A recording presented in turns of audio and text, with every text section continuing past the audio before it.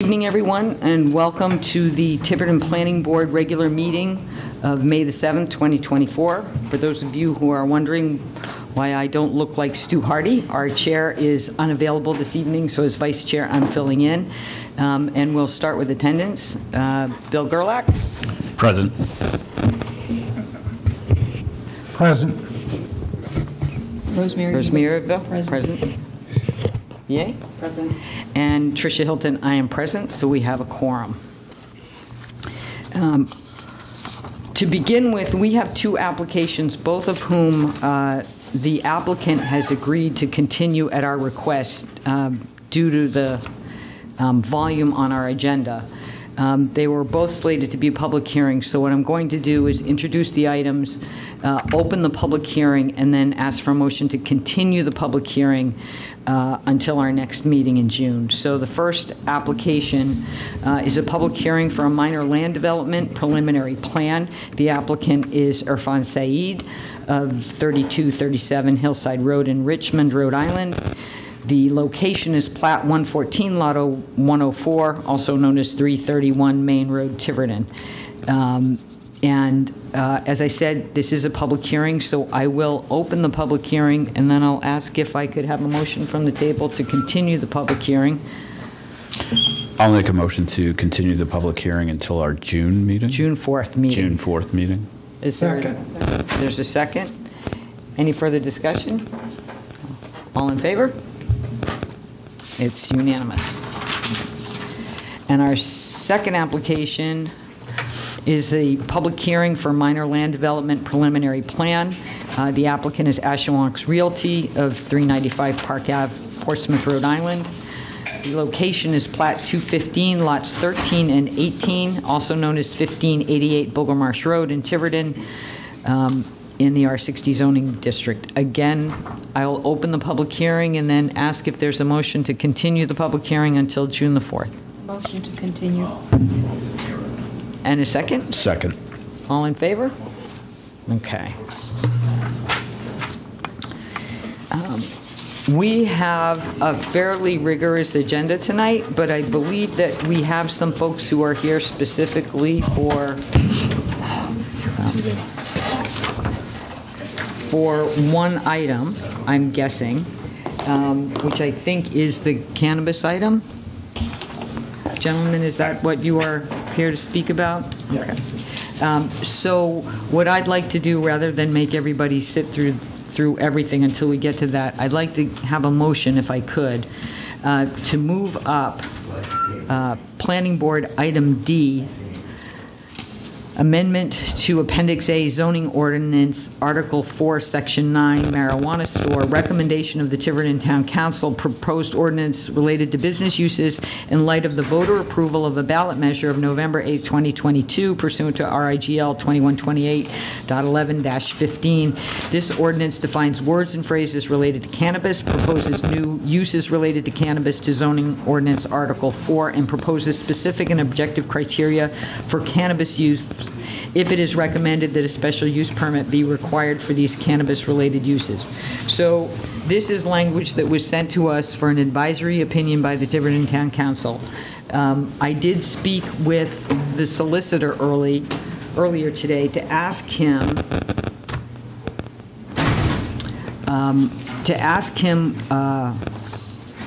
whether or not the council had considered any other locations. Was there, this is fairly specific in that it identifies the industrial park and specifically the PDP zone as the location for these. And it was indicated that that's really the location that the council is looking at. So Can we just get our motion to change the agenda? Yes. I'll make the motion to move the item out of order. The second? Second. All in favor? Okay. Thank you, Todd. What we really can do is talk about what has specifically been presented in front of us. I understand that there are folks here who would like to present something, to speak. Yes. So why don't you come up and introduce yourselves?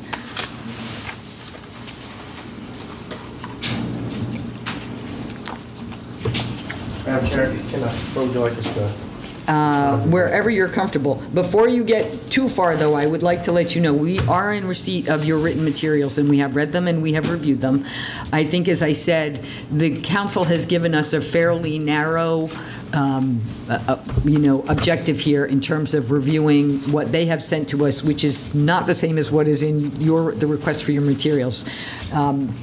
But since you're here, we're willing to give you a short period of time, but not more than 3 minutes. I would say that in the long run, the case that you should be making is really in front of the town council. They are the ones who will determine ultimately the zoning location for these uses. But if you'd like to present very briefly again, we'll give you 3 minutes. But if you'd just introduce yourselves first, that would be wonderful. Sure. I appreciate all of that. My name is Jeff Padua. I'm a lawyer here in Rhode Island. Been practicing here for more than 30 years. I've served as city solicitor for the city of Providence. In terms of cannabis experience, represent 50, 60, 70 cannabis businesses in multiple jurisdictions. I'm a lobbyist for cannabis cultivators in the state of Rhode Island. I have business interest in cannabis, and I'm also a regulator myself for an Indian tribe in Michigan. With me is my co-counsel, Nick Gomes, and I also have John Bernier and Gabriel Roos. Gabriel Roos, thank you, CEO, COO. Mr. Bernier, lifelong resident of Tiverton, lives here with his wife, kids. If we ever get to the day where my clients have a business here, he will be day-to-day, he will be the face of it, the operations, he is here. So we are aware that the proposal before you is for the PDP zone. We are asking this board and then the council to consider allowing it in the commercial highway zone. It's consistent with the comprehensive plan. Section 5.5, one of the goals is supporting diversification of the town's tax base and increasing net tax revenue through non-residential development while staying compatible with the town's character. The parcels in the HC zone would be appropriate. They have easy highway access. They have great parking, surrounded by other commercial uses, located away from residential, and wouldn't interfere with residences, parks, playgrounds where kids and families gather. We do agree that there should be some criteria for special use permit.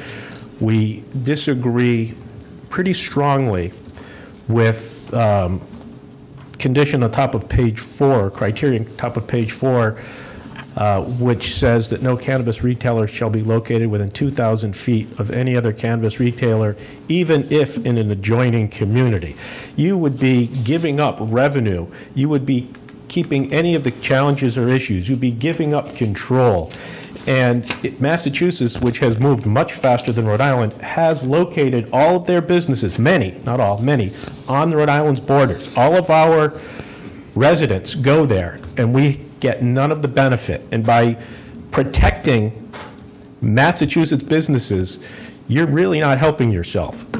We think that we agree with 2,000 feet from any other cannabis retailer, but we disagree with even in an adjoining community, because that is to Tiverton's detriment.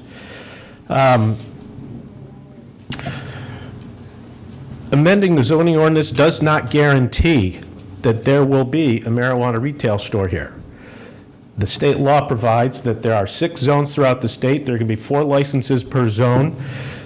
Tiverton's in the zone 6, which is all of East Bay, from Pawtucket all the way down to Newport. The selection process has not been determined. The Rhode Island Cannabis Commission is meeting to promulgate regulations which will come up with that process. And the last go-around when we awarded compassion center licenses by lottery, which was a reaction to what happened with the mayor of Fall River, it resulted in a high concentration of these compassion centers in Pawtucket and Providence and Warwick, and left the rest of the state and patients and consumers in the rest of the state without ready access. The commission is absolutely going to be much more thoughtful in spreading these licenses around and locating where my clients have a right to a property on William S. Channing Boulevard would be ideal, an ideal location. In the HC zone, it would be perfect. And so that's why we're advocating so strenuously for the HC zone, which makes a tremendous amount of sense. I appreciate that you were handed a proposal did not include an HC zone. We will definitely advocate to the council. We think it's a big mistake not to include the HC zone. And candidly, I think that by having a proposed ordinance where it's in the planned development park, which is within the industrial zone, basically you're defeating the will of the voters, because there's going to be nobody that will be able to qualify to put up a business there, and that's just not right. So again, I understand it's out of your hands. We're strenuously advocating for adding the commercial highway zone. Thank you. Any questions? Happy to respond or answer. Appreciate your time. I'm clear. Thank you. Thank you. Sure. Can I have a minute just to speak? So, I've born and raised in Tiverton. Grew up working in this Sorry, your name again, sir? Jonathan Bernio. Thank you. Born and raised in Tiverton, been here 40 years. Part of the Rooters Dairy Farm. Worked on a farm my entire life. What my position is for the company is I go around looking for places for us to put dispensaries. As soon as there was an opportunity in Tiverton to put a dispensary, I was always been dreaming about putting one in Tiverton, and this was always a location I would put one in if it was up to my decision. I went to Ranger School, which is now a Dollar General. I bought coffee and donuts at Guimont Farms, which is now Baco's Bank. I shopped at Grand Central Market. I still have dishes from the Coachman that I use every day. So I've been part of this town my entire life. We have all the approval from the abutters. I went and seen every single one of them. Nobody objects to what we want to do there. My kids go to the Longplex for birthday parties, so on and so forth. Their eyes are going to get drawn to that. If there was a liquor store over there, people would have the same objection to it. I think it's a bad location for it. Why wouldn't you want to be where our location is, which is 300 feet away from one that's in Massachusetts, taking all the revenue from our town? I miss the fireworks at Grinnell's Beach. I mean, I know my business partner, we would love to help fund to put that back in action again. So I'm not just from some big corporation trying to come in and put a gas station somewhere or put a big massive shopping plaza or anything of the sorts. There's a rhyme and a reason to why we want this location, and it works for the town of Tiverton. So, thank you. Thank you. Just notably, the company, Northeast Can, are currently provisionally licensed in Massachusetts in the town of Swansea. They are proceeding forward, and they would love to be able to conduct business in your community and really be a community partner, just as they have specific events and providing for benefits to the community, not just tax dollars, but the altruistic approach of having the right choice of who your executive officers are, who's going to be doing that, who's going to be making the decisions. And we believe Northeast Can is a great company where we're going to move forward with the town council, and hopefully we could get a recommendation that they might want to consider other locations other than the industrial district. Thank you very much. Thank you. Thank you. Thank you, gentlemen.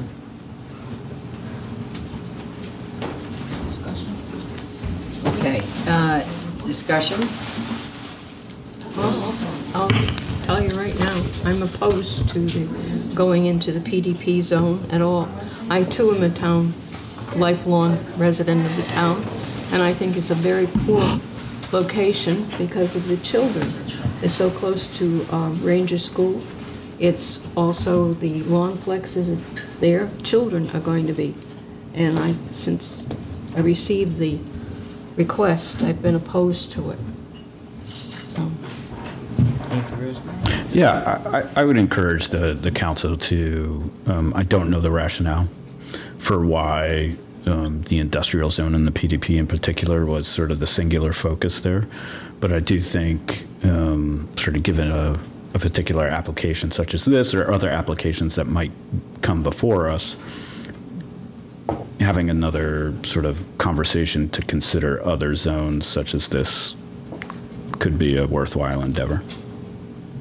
I think my understanding is that the main road commercial district was not perceived to be a very good option.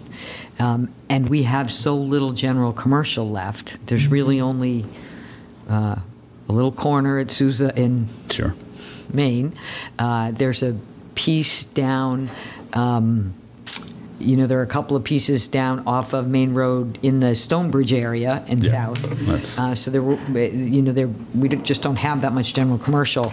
And, the highway commercial is a bit of an issue in part. I'm not really sure about the 2,000 feet from any other vendor, and as you probably know, there is a dispensary in Fall River immediately over the line. So 2,000 feet from there, and I'm not sure what the rationale was behind that.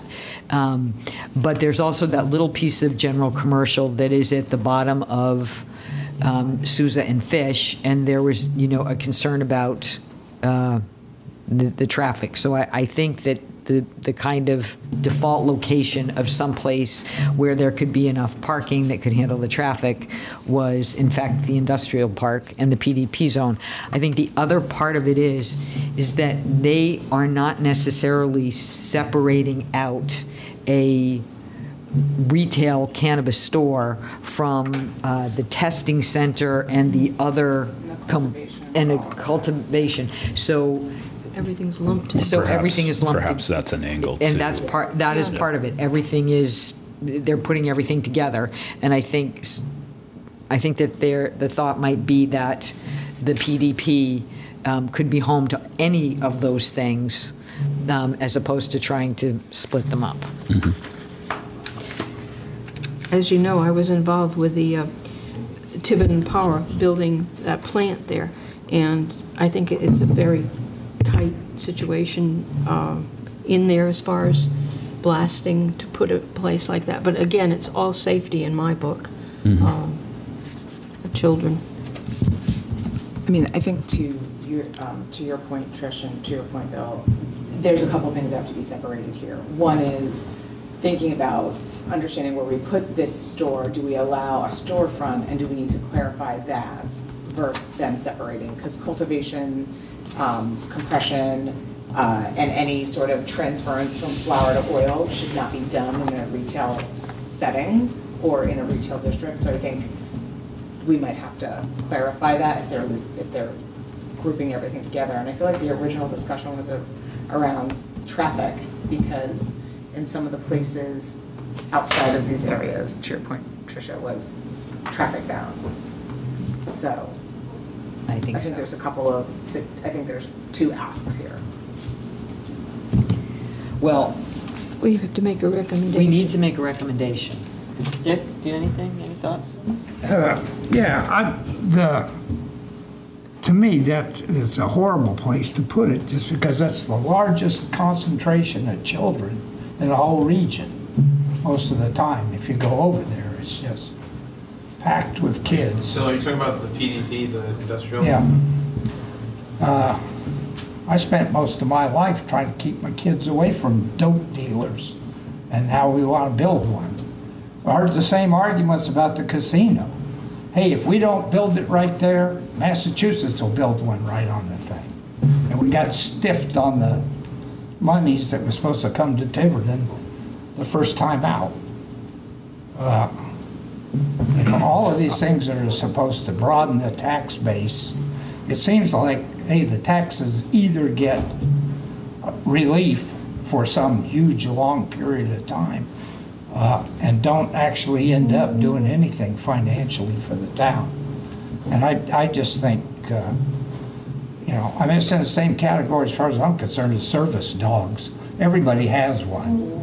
And it could be some lady brought a boa constrictor on a plane that claimed it was a service animal. I mean, the whole thing gets out of hand. So, Trish, I would I would recommend that part of our recommendation back to the council be to bifurcate the uses. Can I clarify something, actually? Sure. As to location, it does have special use permit criteria, subsection B1, location. A is 500 feet of schools, and that's for all. But then subsection B is no cannabis retailer shall be located within 200 feet of any other cannabis retailer, even if in an adjoining community. 2,000. Right. So it's not as to all of the marijuana uses, it's just Well, the retailer. Well, it's interesting that particular subsection isolates retailers, whereas others do not. Well, I think part of I would have a twofold recommendation. Bifurcate the uses, give a special consideration to retailers, right, and consider them in other particular zones. And number two, I don't understand that last part, and even before the testimony of the council here, that was a question that I had, because from a sort of a market perspective, and I don't understand that last part of that sentence. Right. I don't either. The one thing about the highway commercial zone, though, to keep in mind is that while this particular group is talking about a parcel in the highway commercial zone that is up Over in the there. end of 81 at Stafford Road, there are other parts of highway commercial in Tiverton, and once you zone that, that's the zone. And, so there's no guarantee that something ends up in the portion of the zone that you would like to see it in. That is a bit of an issue. So go ahead, BA, there's something you want to say, I can tell. Well, I'm just like processing a little bit. So thinking about some of those zones and understanding sort of the original challenge and also their argument, right? There are plenty of other cannabis distributors, and I'll be honest, I drive past them all the time. I don't see huge lines. So I think the reality is we probably need to expand retail, and I'm open to that discussion.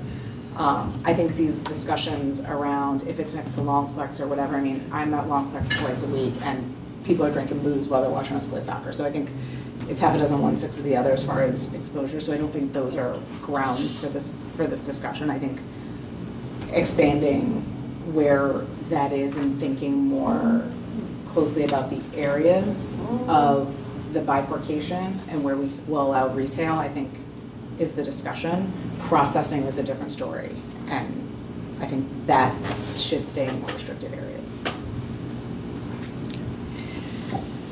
So do I have a motion on a recommendation?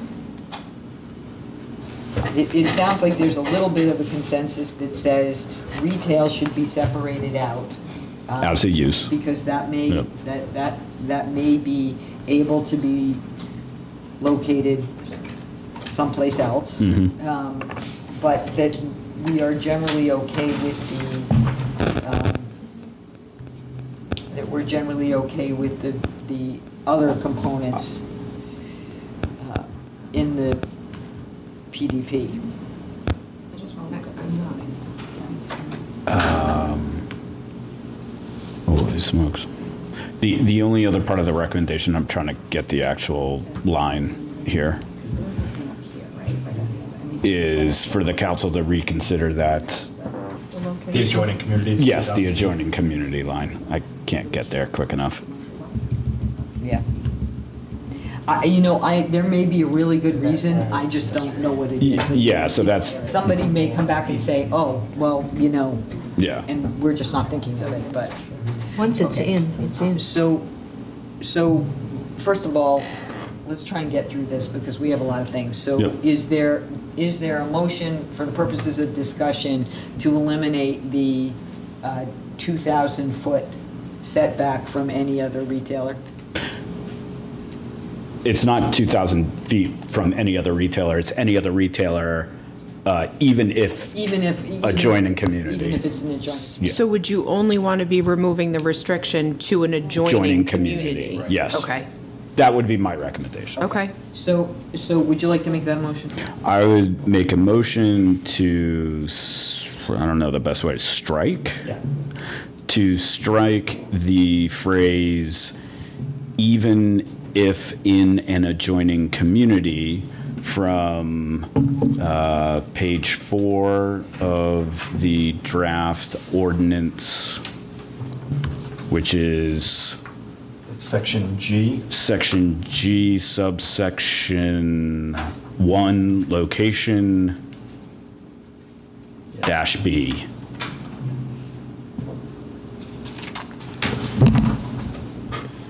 Okay, there's a motion. Do I have a second? I'll second it. Okay. Any other discussion? Okay. So let's vote on this motion. All in favor? Opposed? 3-2. 3-2? It carries? Okay.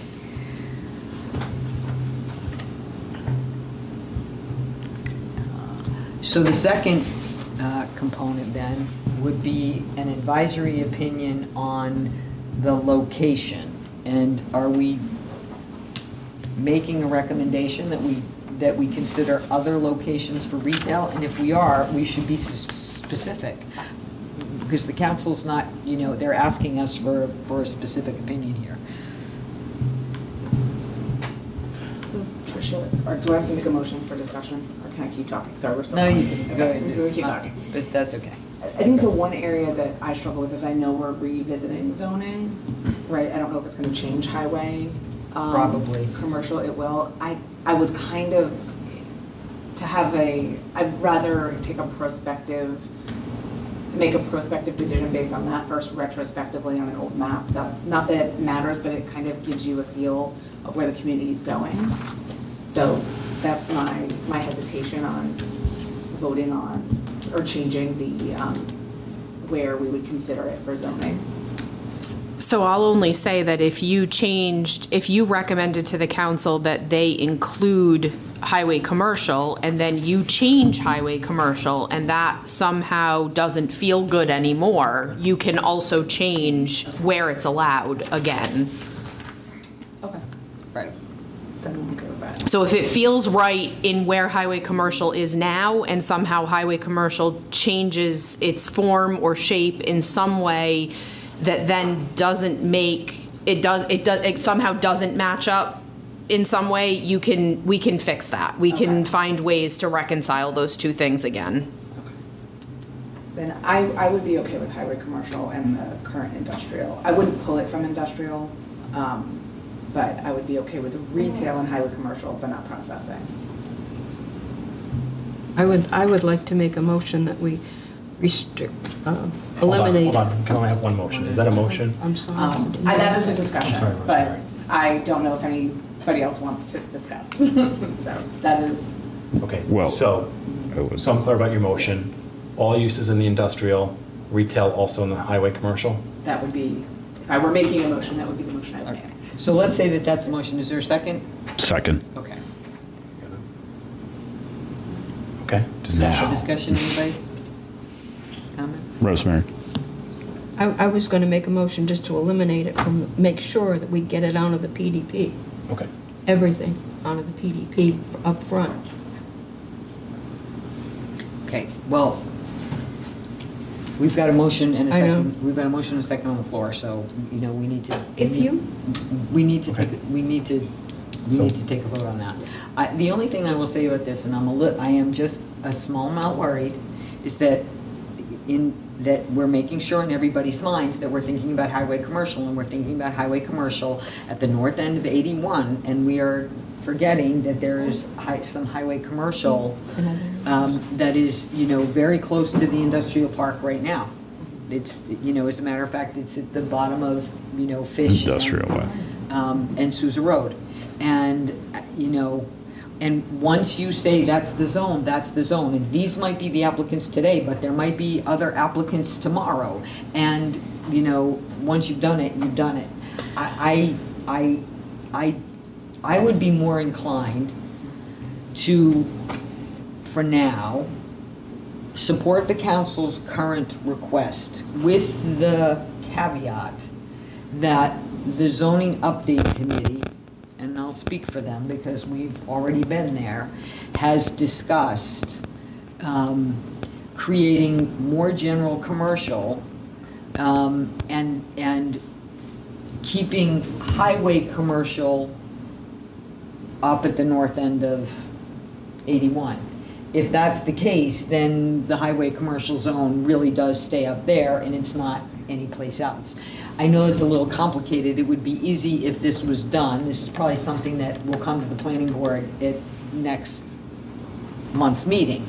But I'm a little worried about the highway commercial portion that exists right now that hasn't been rezoned yet. rezoned. This is my whole same Yeah. emotion. And to Rosemary, your point about the plant development park, I agree. Like, so it's a little muddy because we are in, what is the word? It is. We're in flux. But we can, as we take on these other zones, we can send a recommendation to the council that says, you know, we sent you a prior recommendation, we've rezoned an area, we now think that, you know, this would fit there or not fit there. So to address that, can we table this, or can we rescind our, and wait for that, our motion? Or do we have Well, to make a decision? the council needs something back. Yeah. They need something back. Years ago. They need an advisory from you. I just want to make sure I'm understanding. Trish, you're comfortable with the highway commercial that's in the northern portion, but you're concerned with the highway commercial that's down adjacent to the industrial district in terms of location. Years ago, the state made us put in a adult entertainment zone. And Well, we you told me about this. Okay, Rosemary. just to digress. And fortunately, we put it up in the woods, and it is now, it never got onto a zoning map for some reason, but the council did vote on it. Well, you have to permit it somewhere. Right. Yeah. It's not its own zone, Okay, but it has to be permitted somewhere. This is what they did in the day. But that's So- not the case. No, but I mean, as far as size and everything, I think we have to take that into consideration. I'd just like to see it die right now. Okay, but I'd like to see your zones be. we need to give the council Yes. a recommendation. We have a motion and a second. Are we staying with that, or is someone wanting to withdraw their motion? Well, that's what I was asking. Should I withdraw this motion to stick with the recommendation to the rezoning? So my recommendation would be that we let the council know that for now, we have no objections particularly to the currently proposed plan, but that we do want them to be aware that within probably the next 30 to 60 days, there will be recommendations with new zoning for including the location of the zones for both the highway commercial and the general commercial zone, so that they are aware of that and can factor that into their decision process, especially because the state hasn't awarded any of this stuff yet. And you know, it's the state of Rhode Island, so who knows when that's going to happen. That would be my suggestion. I withdraw my motion. Who seconded that? So, I did. Sorry, Bill. So you agree Not as trying to well? be tricky. Yes. I'm fine with that as long as we can also weave into that narrative the recommendation that perhaps at some future point in time we separate out retail as a use to be considered So for why a don't different we- zone. Why don't we include that? Well, that motion was already approved, didn't you already, that was the original? That was really, No, the only That thing was- you've approved is to reconsider, is to strike the 2,000 foot language. Yeah. It's been a long. So I'm going to make a motion then that the council reconsider separating the retail use from, Todd, can you read me the list? I have them here, of the other uses specifically. You have the cannabis cultivator, cannabis products, cannabis testing laboratory, Yes, that retail be separated from, compassion center. Why don't you just say all other uses? Yeah. pardon? Just say all other uses. From all other uses. So, I'll second that. Retail. separate retail. So there's a motion and a second to separate retail. Any further discussion? All in favor? Opposed? Okay, 3-2.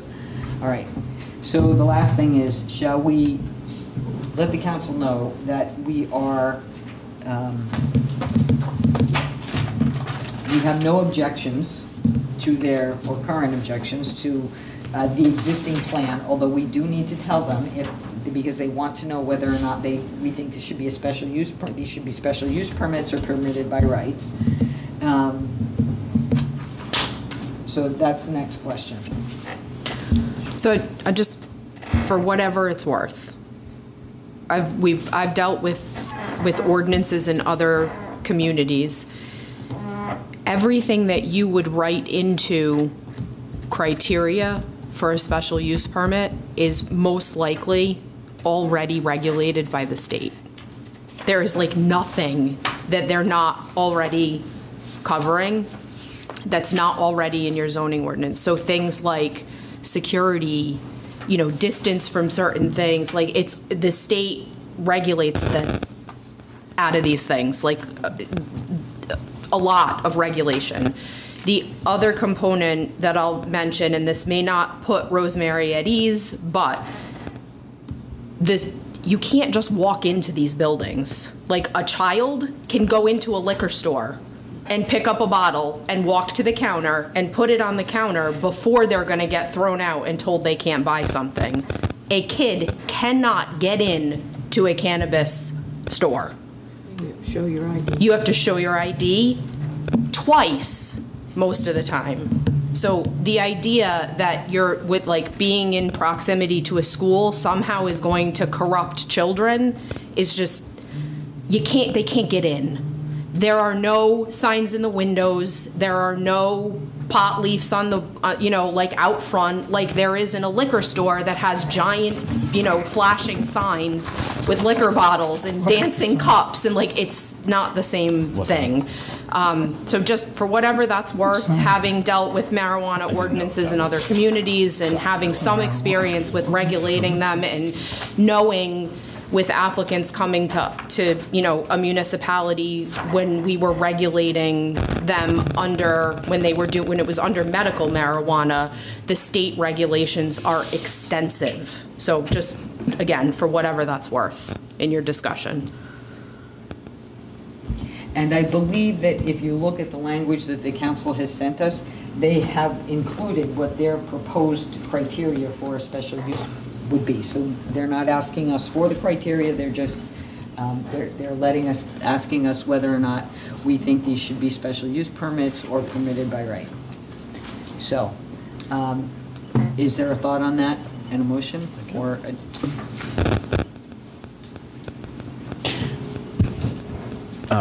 I'm just rereading that in light of Ashley's comments and just trying to gut check the extent to which there is acknowledgement of the state level there.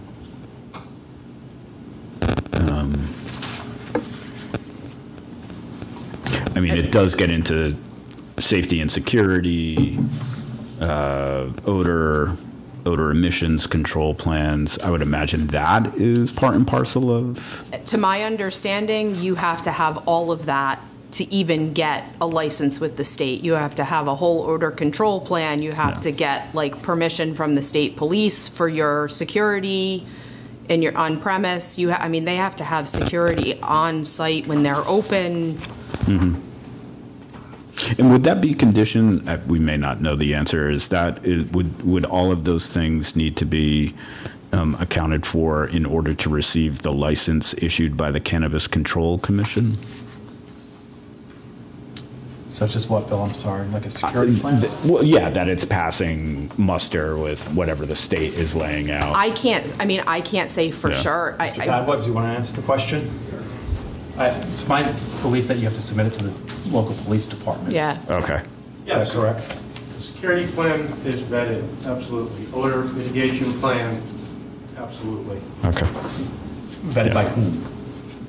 It would be vetted by the Cannabis Commission. They have their consultants, or they make your application eligible for selection.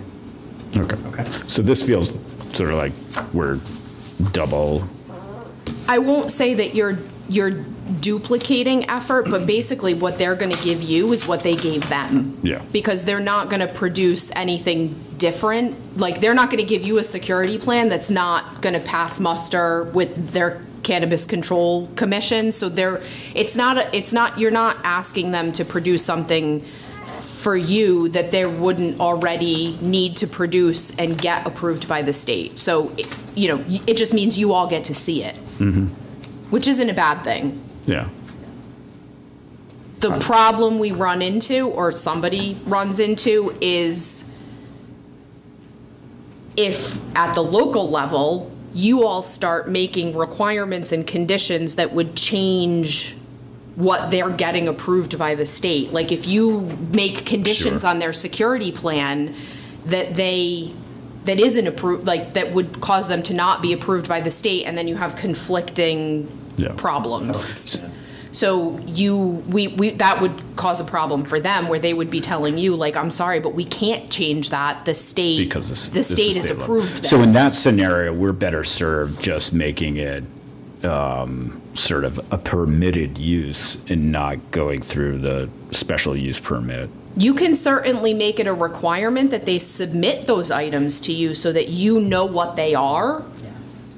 That's where I would be. I personally think that, at least for now, this would be a good thing to have as a special use permit for now. Someday when it becomes something that we're all a little more used to, maybe then you could have it as a permitted by right. I would suggest that it's a special use permit. I just want to point out, because I wanted to pull up the map, that piece of highway commercial at the bottom of Sousa Road, it abuts residential property, and it's almost right next to Cottrell Farms. So that is my real concern about saying highway commercial right now, because that's all residential. I mean, not all of it, but all the stuff on the east side is. Yeah. And which just validates what we it doesn't feel right there. decided before. It doesn't fit there, which is why I think right now the council settled on the industrial park, because it's the one place that they can put it for sure, a zone that they can put it in that doesn't have residential uses abutting. Every place else does. So are we going to vote? I think special use is important for transparency's sake for the neighbors. To know, I mean, what's going on, people that, the infrastructure in place and everything. there you go. So I'm going to make a motion then that we provide a positive advisory opinion regarding, for now, the location of these uses in the industrial park as special use permits. Second. Any more Did you make the discussion? motion? I made the motion. Any more discussion? In that case, all in favor? Opposed? Okay. I do think that we should, though, separately have whether it's a discussion or not, to let the council know that there is a rezoning coming vis-a-vis particularly this highway commercial piece here, and that once that's done, highway commercial may be a more attractive location in the future. For retail. For retail. As long as that can be woven into whatever artifact we're giving back to the council. Yeah. Was that last vote unanimous? No, 3-2. 3-2. Again? 3-2. Consistent with the comprehensive plan Yes. for the reasons outlined in the staff memorandum? Yes? Yes. Yes. Well, they're gonna take- Diversification of tax base, for example? Yeah, Yes. I'm comfortable with all of those Yeah. reasons. and That's your motion? Motion, yeah. Trish's find motion it- that is Do consistent we with the find this comprehensive consistent plan? with the community comprehensive plan? Do I have a second? Second. Thank you. All in favor? Okay. Motion that it demonstrates recognition of the applicable purposes of the zoning ordinance? Yes. That's Trish's motion. Second. I'm sorry. Yeah. Todd, can you repeat that, please? Demonstrates As proposed, the ordinance demonstrates a recognition of the applicable purposes of zoning as presented in the general laws. For the reasons outlined in the staff memorandum. I'll second that. All in favor? All opposed? You good, Ed? Okay, that's it. We're good? Okay. All right, I think that we are done. The only question that that I have about this is whether or not we write up something, or do you think that Ashley and Todd should have a conversation with the town administrator? I will write something. On the potential future, zoning?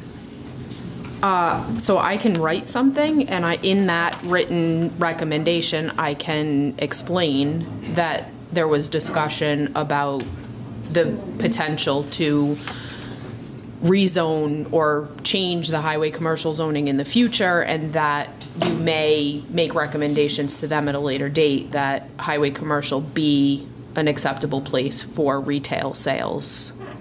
Perfect. Just to let them know. Yep. Okay. It's in my notes. Moving on. All right, Ashley, do you want to go plug in? Yep.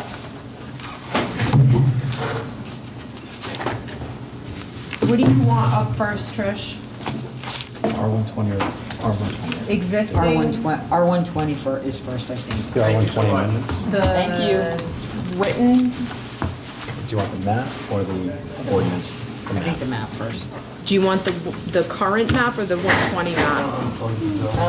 Why don't you put the? I'll why plug don't it in Can you over put both up real quickly? I can do it. Do you want me to do them like side by side? Yeah, I mean, just go between the two. It's fine.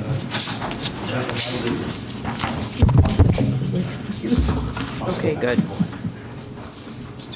Oops. Just so you know, I Can I- voted yes on the referendum for this.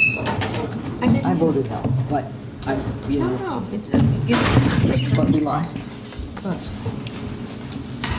Just.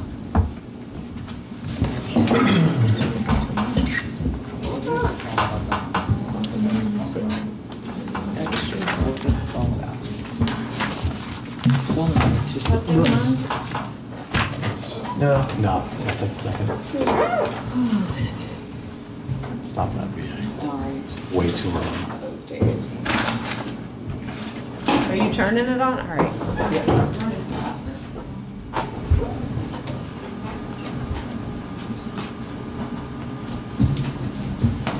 Okay, so as a reminder, we have in front of us tonight several zoning ordinances, some of which we're taking up right now because they're here to address issues that were brought up prior to the institution of the moratorium, or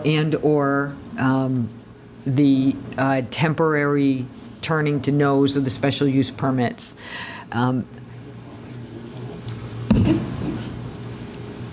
So we are a bit under a deadline to look at this. I think we've talked about some of these briefly at our last meeting, but tonight we need to decide whether or not we are sending these with a recommendation to the council for adoption.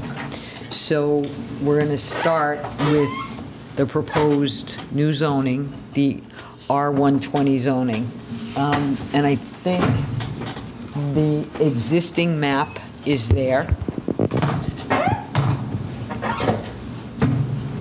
And I think as soon as Ashley comes back, we'll get another look at the new map, although I think everybody has it in paper copy as well.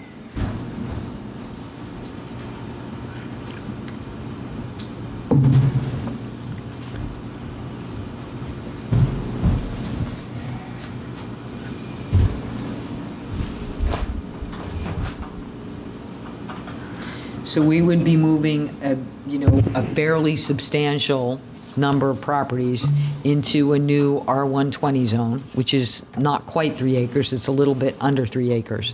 But these are areas that are not served by public water. They're not served by public sewer.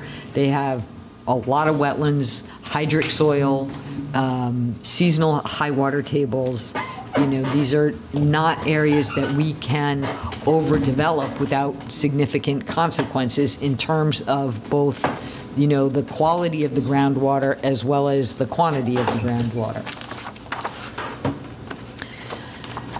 So I'm not going to necessarily ask for a motion up front, but comments, discussion, questions? Just from an order of operations perspective, to note some of the stuff you led with here. So as I went through the zoning amendments PDF document, shall I assume that if this were to pass, we would have to then go revisit all of the work that we've been doing in workshops, where special use permits, we'd have to go back and sort of like do a second take on that to consider the R120, or? No, only because we haven't yet taken up special use permits in any of the residential zones at all. So as of right now, they are all no's. And until we take them up as a category, they'll stay that way. Okay. So yes, do we have to do that? But it won't affect, it won't affect those right now. Okay. Also, Bill, it's just, I don't want to trivialize it. No. You're changing R80 to R120. Yeah. Right. Yeah. And I point this out to people. Bring up the map if you want to see the change, the new map. Yeah. And I point this out to people all the time, keeping in mind that the primary portion of the watersheds, which is all of the Stafford Pond watershed, so everything that's cross-hatched in that blue there is already 3-acre zoning in that area, which is often a surprise to people when they find out that. They have no idea. And then the primary portion of the non-quit watershed, which not only includes the 2,000 feet around the pond, but it's 500 feet on either side of all the perennial streams that run up and down through the whole thing, are also in the primary portion. That's already 3-acre zoning. So, and we've had that in place since 2001. And it has not been a burden for anybody. There's really been no complaints. It's been fine. So Tricia, I have two questions. One being, when we talk about, and I think this is just something we need to be cognizant of, is you said overdevelopment, but the reality is an appropriate development, right? And I think, is that correct? The appropriate amount of development to maintain the natural resources in the area is why we're recommending this rezoning. Yes, so just so you know, let me pull up this page. There are about 7,500 single-family houses in Tiverton right now. And the last time that we did a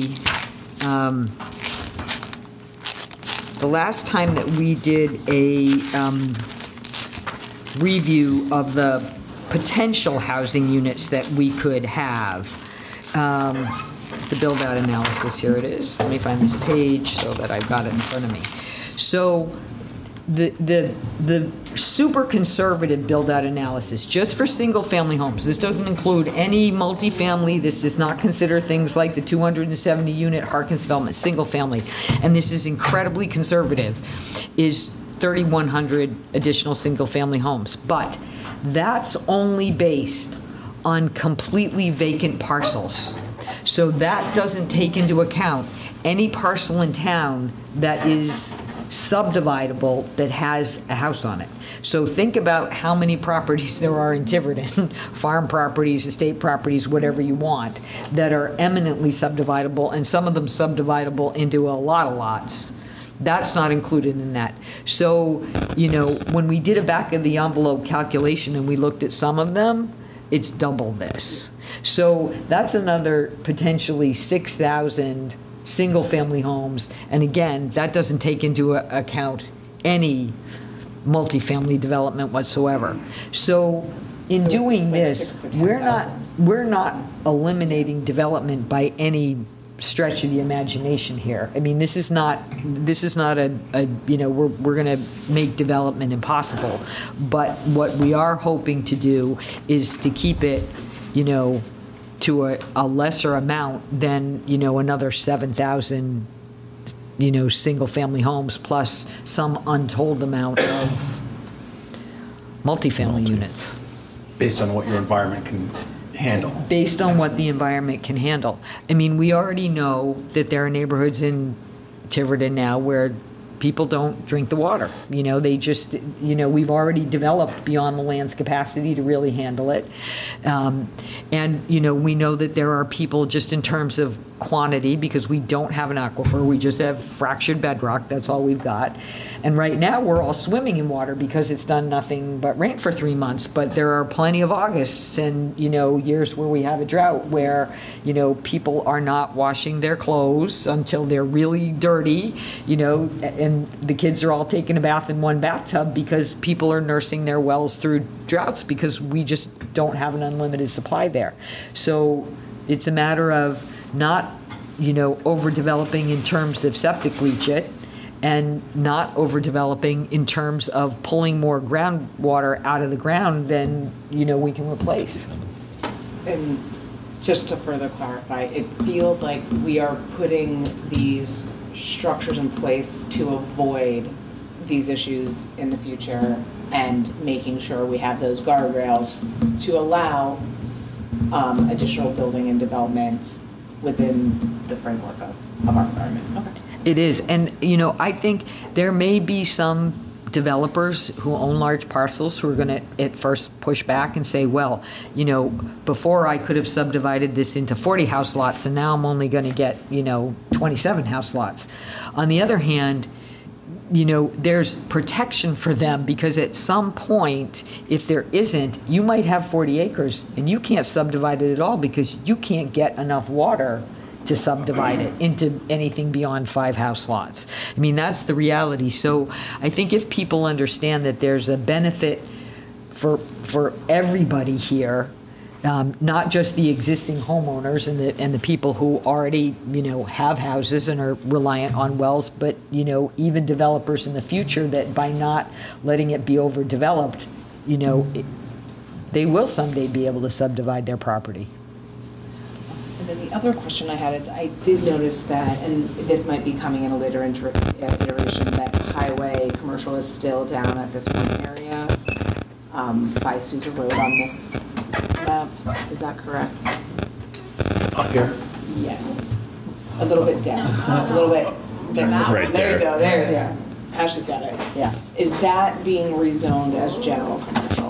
Well, only the council gets to rezone things, but I will tell you that the zoning update committee has looked at that and has said, we are way short of general commercial land in town. We don't have very much of it, and that given where that is, it might be better to be suited and rezoned as general commercial, and just leave highway commercial, you know, up at the northern end of 81, and that would give us a little more general commercial land, which we need.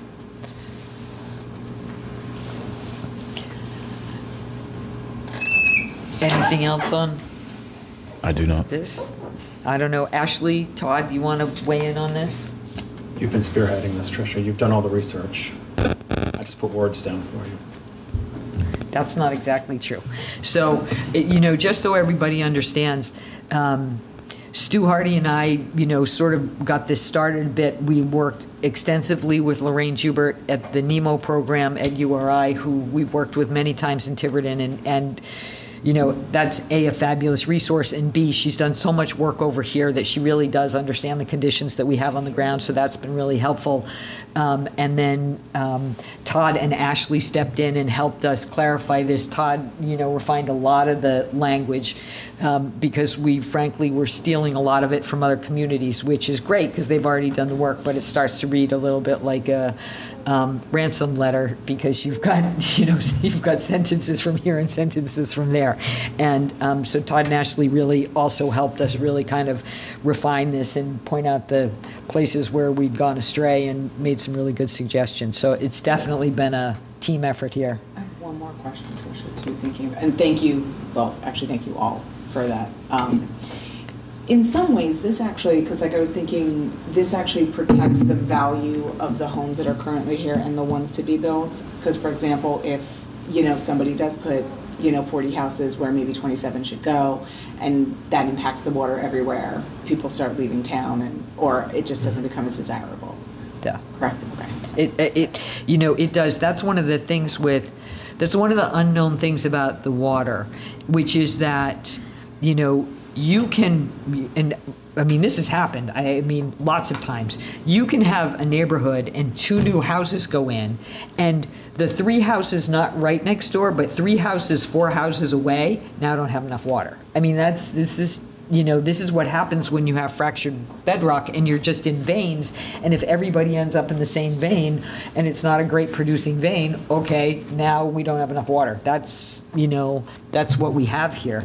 And the other thing, and I've said this before, and this is completely kooky, but this is what Rhode Island does. We're one of 3 states left in the entire country that still subscribe to this colonial era law of absolute dominion over the water, meaning if you can take it out of the ground on your property, it's yours, and you can do with it as you please, and you can waste all of it. And it doesn't matter if you dewater your neighbors. It doesn't matter if if you want to turn your mega sprinkler on for 14 days straight and the entire rest of the neighborhood has no water in their wells. There is no recourse whatsoever. It's yours to do with as you please. So that's an issue. Other states are a little more sophisticated, move beyond that. So there's the map. There is also a set of ordinances that go with this, because obviously we had to change the references to R80 in the zoning ordinance to R120. Todd, do you want to? I know that you did a lot of those changes for us. Actually, do you want to point it out? I can. So we've fixed the definition of residential R60 to identify in concurrence with the map. We've identified the residential 120, what that means. Then you have pages of the district use table showing, as Tricia said, all the conversions from R80 to R120.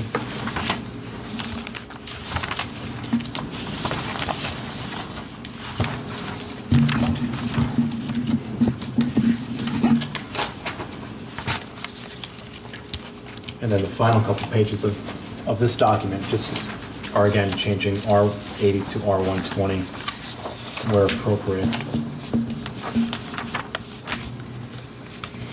And then on the very last page is the table for rural residential development, which I think we should talk about in just a little bit. So we'll leave that for now, but do we have any other questions or comments or thoughts? I don't know if there's anybody in the audience that wants to say anything about the R120 before we...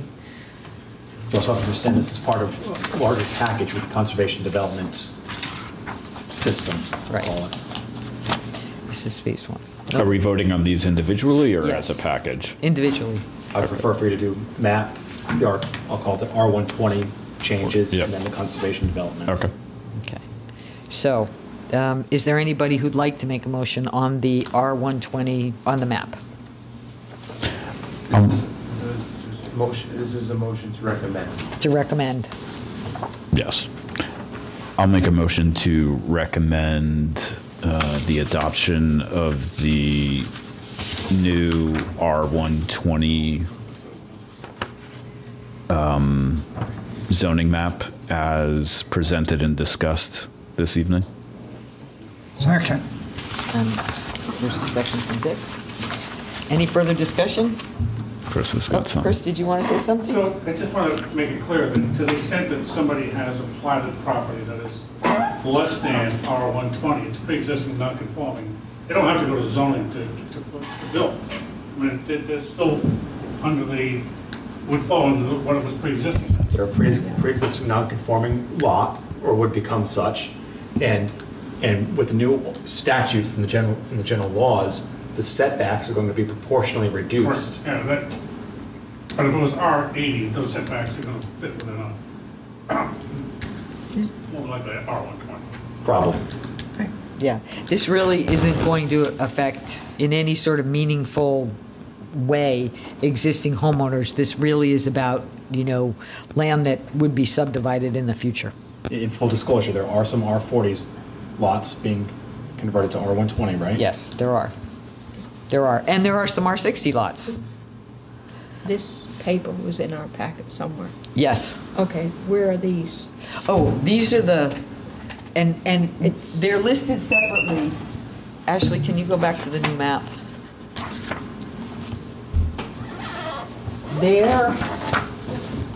These lots right here. So the R60 zone was a block. So, it's easy, it was a whole block. R80 is a block.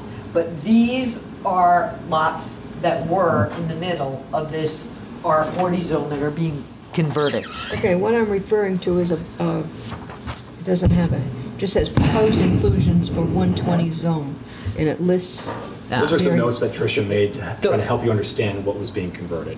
Yeah, that's a list of the R40.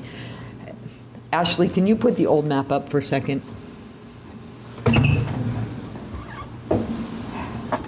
This entire yellow block, not the one up there, but this whole yellow block right here is R60, and that's being converted to R120, right? This whole yellow, everything down here, which is R80, is being converted to R120.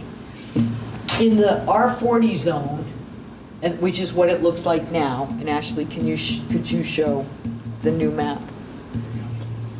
Unlike the other two, the whole block isn't being converted, but there are some lots here that are going to be moved from R40 into R120. And these are primarily lots that are on the east side of Highland Road. So they're on the east side of Highland Road, and they go all the way over to Fish. In truth, the Rod and Gun Club owns a lot of them. Okay. And not that they have any intention that we've ever known of to do anything with them, but they're not permanently protected. So, at some point in the future, for whatever reason, if the Rod and Gun Club decided to divest those large parcels, which are currently zoned R40, instead, those parcels would be rezoned as R120. Okay. Because the only one that is protected in all of that is the one that's open space.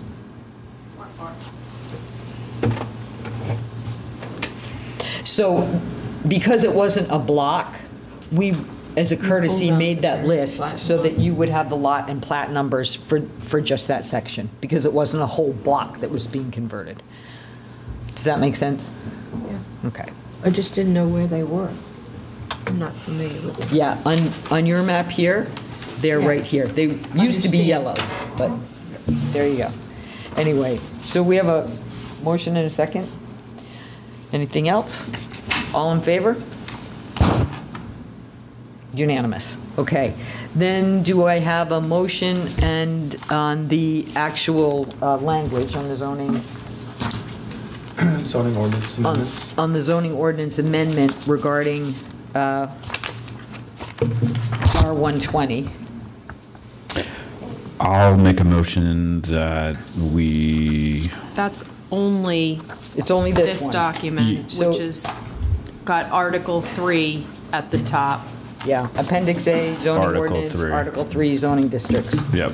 This one, although I would ask that we exclude from the vote for now, Article 9, rural residential development.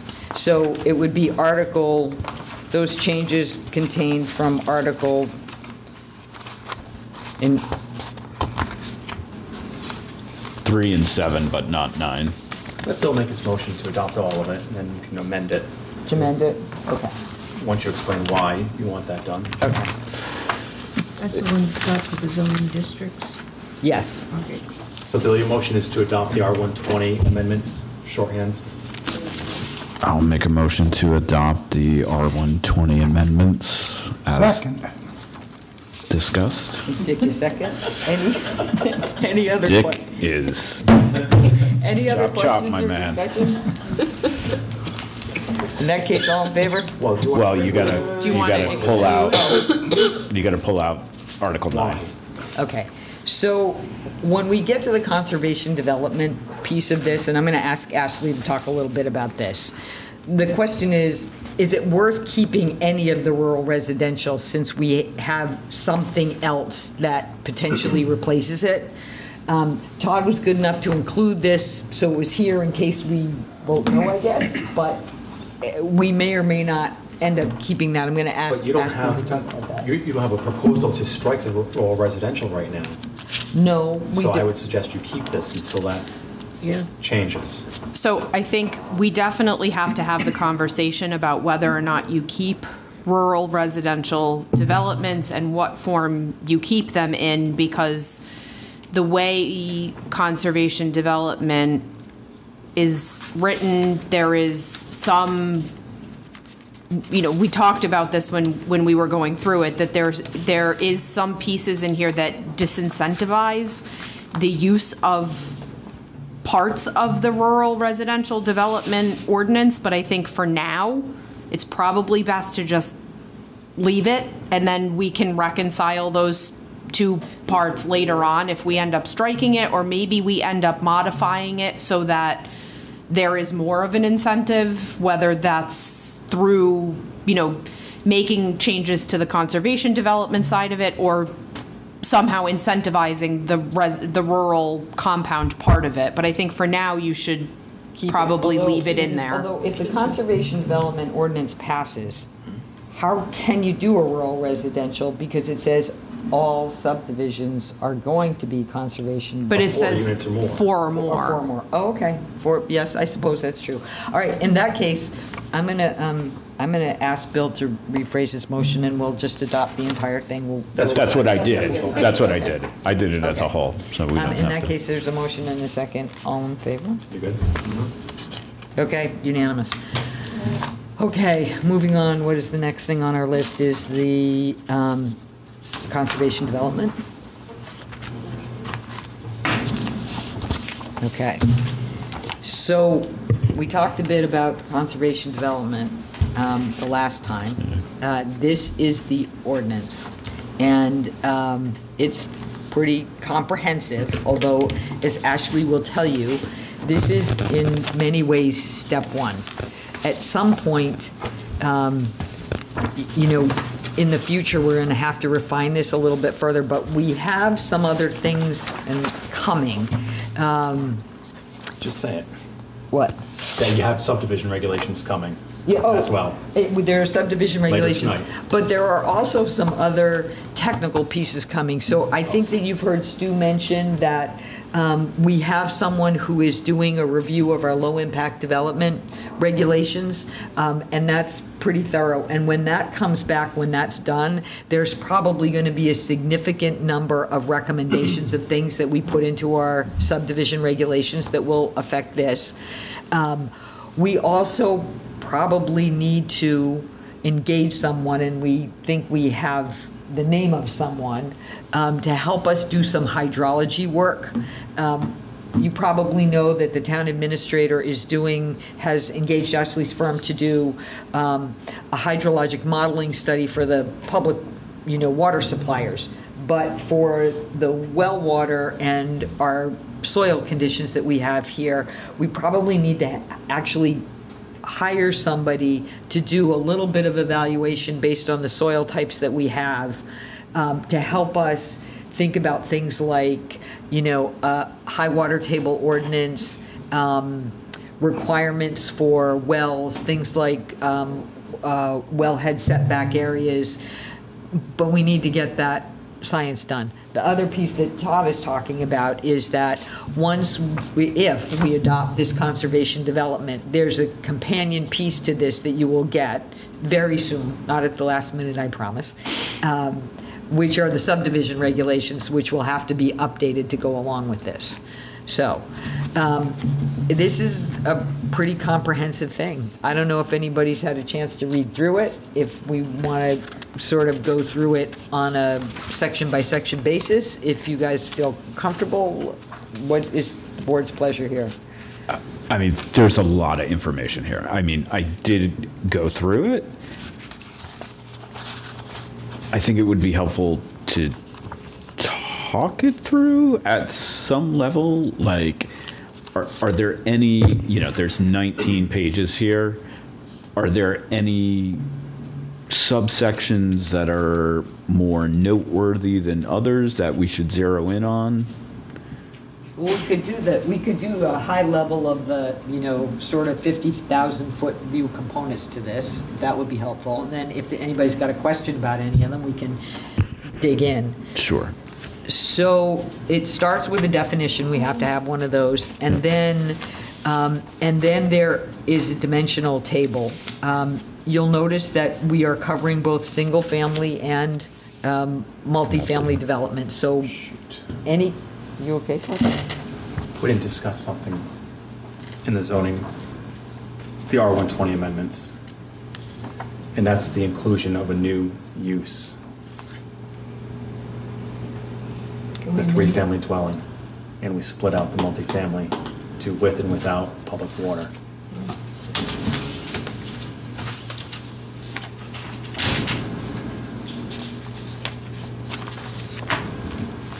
You're confusing me. District use table. We created a new use of three-family dwelling. Yeah. Special use permits required in the R30 and R60. But right now there are no's, right? Three-family does not exist. Doesn't exist. You got your categories go from two-family to multifamily, so anything over two-family would be a multifamily currently. And we did that in conjunction with the Conservation Development Ordinance. Can we amend it now? Amend what? You have to amend this. You just accepted it. It's already in there. Approve it? Yeah, you already approved it. Oh, you did. I need to make sure you're aware of what you approved, though, when you adopted the R120 ordinances. That you created a new category of residential use called three-family dwelling. Yes. And we also split out the multifamily, one without public water and sewer, one with public water and sewer. And just for the record, could someone elaborate as to the rationale for that? For the new three-family dwelling? Right, the new family, that's being proposed because, as Ashley said, you only had a two-family dwelling, and then it went straight to multifamily dwelling. And the Conservation Development Ordinance is all geared towards mandating for four units or more. So to help with the definition of what multifamily was in that. Sure, okay. It bridges the gap between those two things. And you'll notice that the three-family dwelling requires a special use permit in the R30 and the R60 zone, which is more than what is required for a two-family, but less than what is required for multifamily. A multifamily with public water and sewer, I should say. Because the multifamily with public sewer and water is permitted by right, is what's being proposed. If there's no public water or sewer, it's not permitted at all.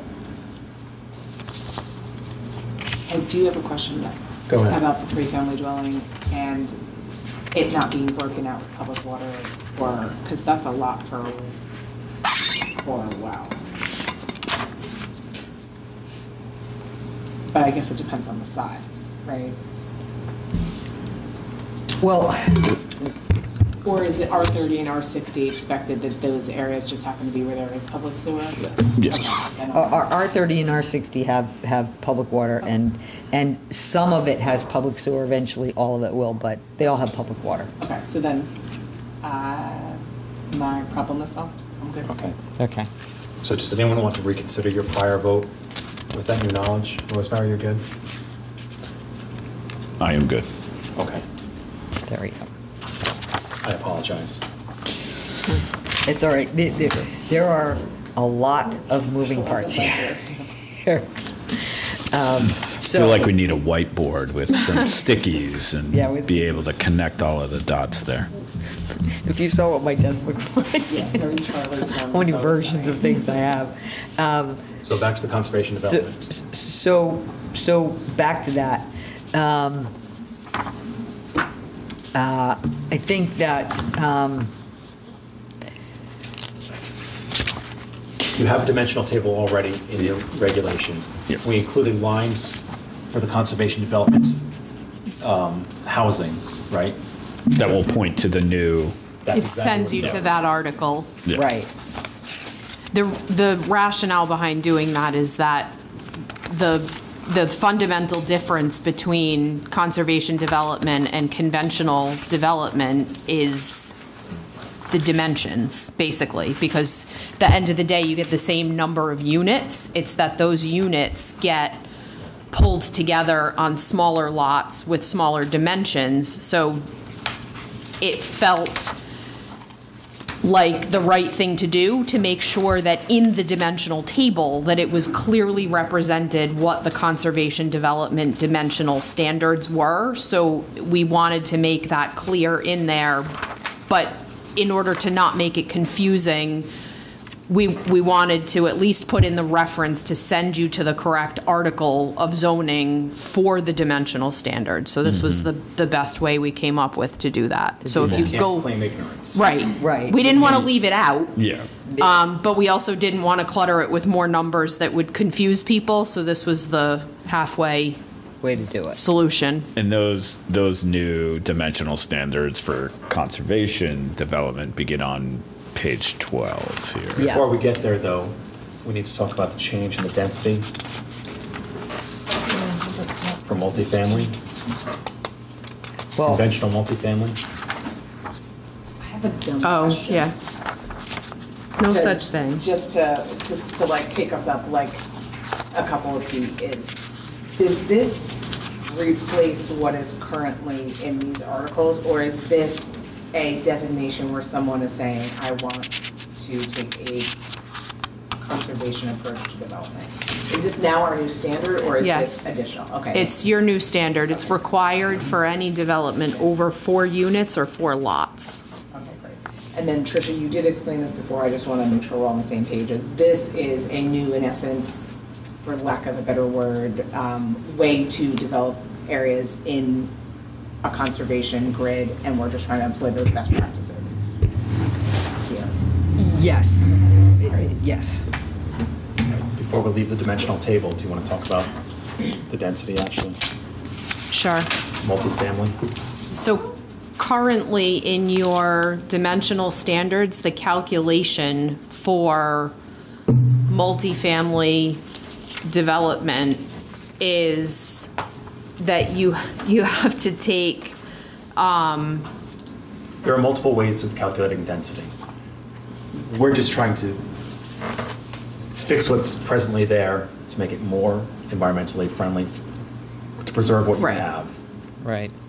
There may be a second look at this later on to do it a different way, but this is an easier fix right now.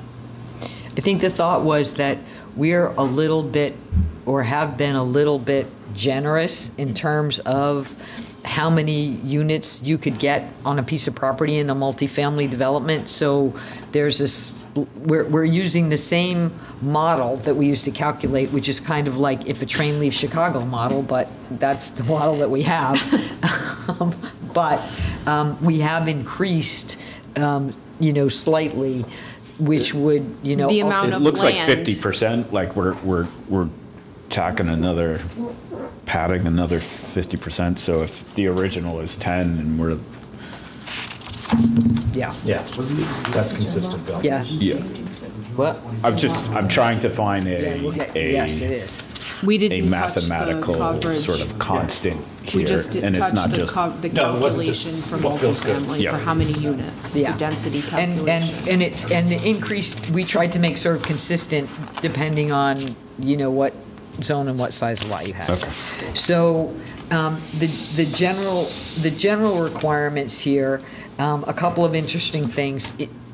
in our zoning code right now, if you're doing a multifamily development, unless you get a variance, the only thing that you can build is an apartment complex, like one building. You're only allowed to have one primary structure. So that means that you couldn't create a townhouse development where you have, 3 townhouses connected and then another 3. You couldn't do a cottage colony kind of thing. It's all got to be in one giant building, which I don't think is necessarily aesthetically what we want. And I think, if you could develop, if by right the parcel was big enough and you could have 50 units, do we really want a 50-unit apartment building? So this now allows on a multifamily development that you can have multiple structures. So you could have different kinds of multifamily besides just one big building. There's a whole section devoted to that in the standards. Yeah. Let's see. But in the dimensional table, we had to make a few updates, I'll call it, after the dimensional table in that same section, Article 5, though, to include, go back up, Ash. Right, a line for conservation developments to refer to the new section. Yep. And then the density is next, I think, Ashley. We had a line in the density section. Again, all pointing to new Exactly. 26. Right. Yeah. So again, people can't claim ignorance. And then if you go to Article 26 is really where this starts, and there are purposes, and there are 10 of them, which I think are pretty good. This is big. We're requiring these for all subdivisions. This is a requirement. Right now, we require the kind of version that we have of conservation development, which is rural residential developments. We require those in the watershed. But now we're going to require this everywhere, including in North Tiverton. And it doesn't matter where the development is, if it's more than 4 units. Although there is language here that says if the applicant can make the case and the planning board feels that a traditional conventional development would better suit the goals and objectives, then the planning board does have the ability to grant a more conventional subdivision. One of the things that we have included in here is DEM is under a lot of pressure when it comes to OWTSs and lots of records. So if the town says something's a lot of record, DEM will find a way to give them an OWTS permit, which often includes variances. And as a matter of fact, Jamestown, which had a significant problem with septic leachate, developed this state-of-the-art high water ordinance with the water quality people at DEM. And 10 years into it, not only did it not work, it's worse. The water quality is worse. And the reason that they figured out is that they hadn't counted on DEM giving out all the OWTS variances that they ever expected. So we don't, and often now people develop lots or do a yield plan or figure out how much that they can have. And the engineers, know that they can get variances. So we're saying we can't tell DEM not to give people variances, but what we can say is when you're creating your yield plan or figuring out how many lots that you have here, a legitimate lot can't be based on the fact that you're going to get a variance from DEM. So that'll go a long way, I think, to helping, prevent more septic systems in a place that we want. Can I just... Go ahead. You like the 10,000 foot view, right? Yeah, that. So, and Ashley, correct me when I'm wrong, but we're taking, for example, 20 acres, and if the yield plan says you can have 10 houses on that, we're not changing that. What we're saying is you have to devote 50% of that 20 acres to open space, and you still get your 10 lots. Yeah. They're going to be smaller, but you still get those.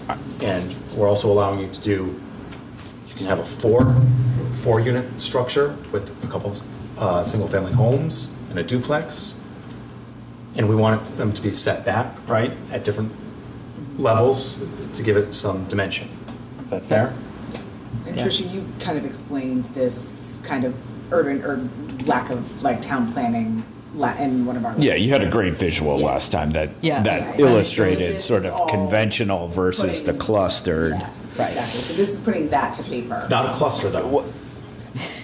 Wrong choice of words. It's a subset of cluster. It is what I've been calling it to make some peace between my friends. Well, the basic difference between a conservation development and a cluster subdivision is that cluster subdivision takes you as far as shrinking down the lot sizes and clustering the development into a section of the property. Conservation development goes a couple of steps further in really taking the design of the subdivision and doing it backwards to the way it's traditionally done, which is looking first at doing a site analysis of what is the highest and best conservation property on the land? Where is the most valuable property for conservation purposes? Take that out of the equation. What's left? Develop that. Conserve what's most beneficial in terms of conservation, and then develop the marginal property that's left over. Yeah. When you do a cluster development, you don't do that site analysis first. You just, not to say that cluster is not valuable, because it is. I mean, you still get a better development out of it because you're not sprawling out across the entire property.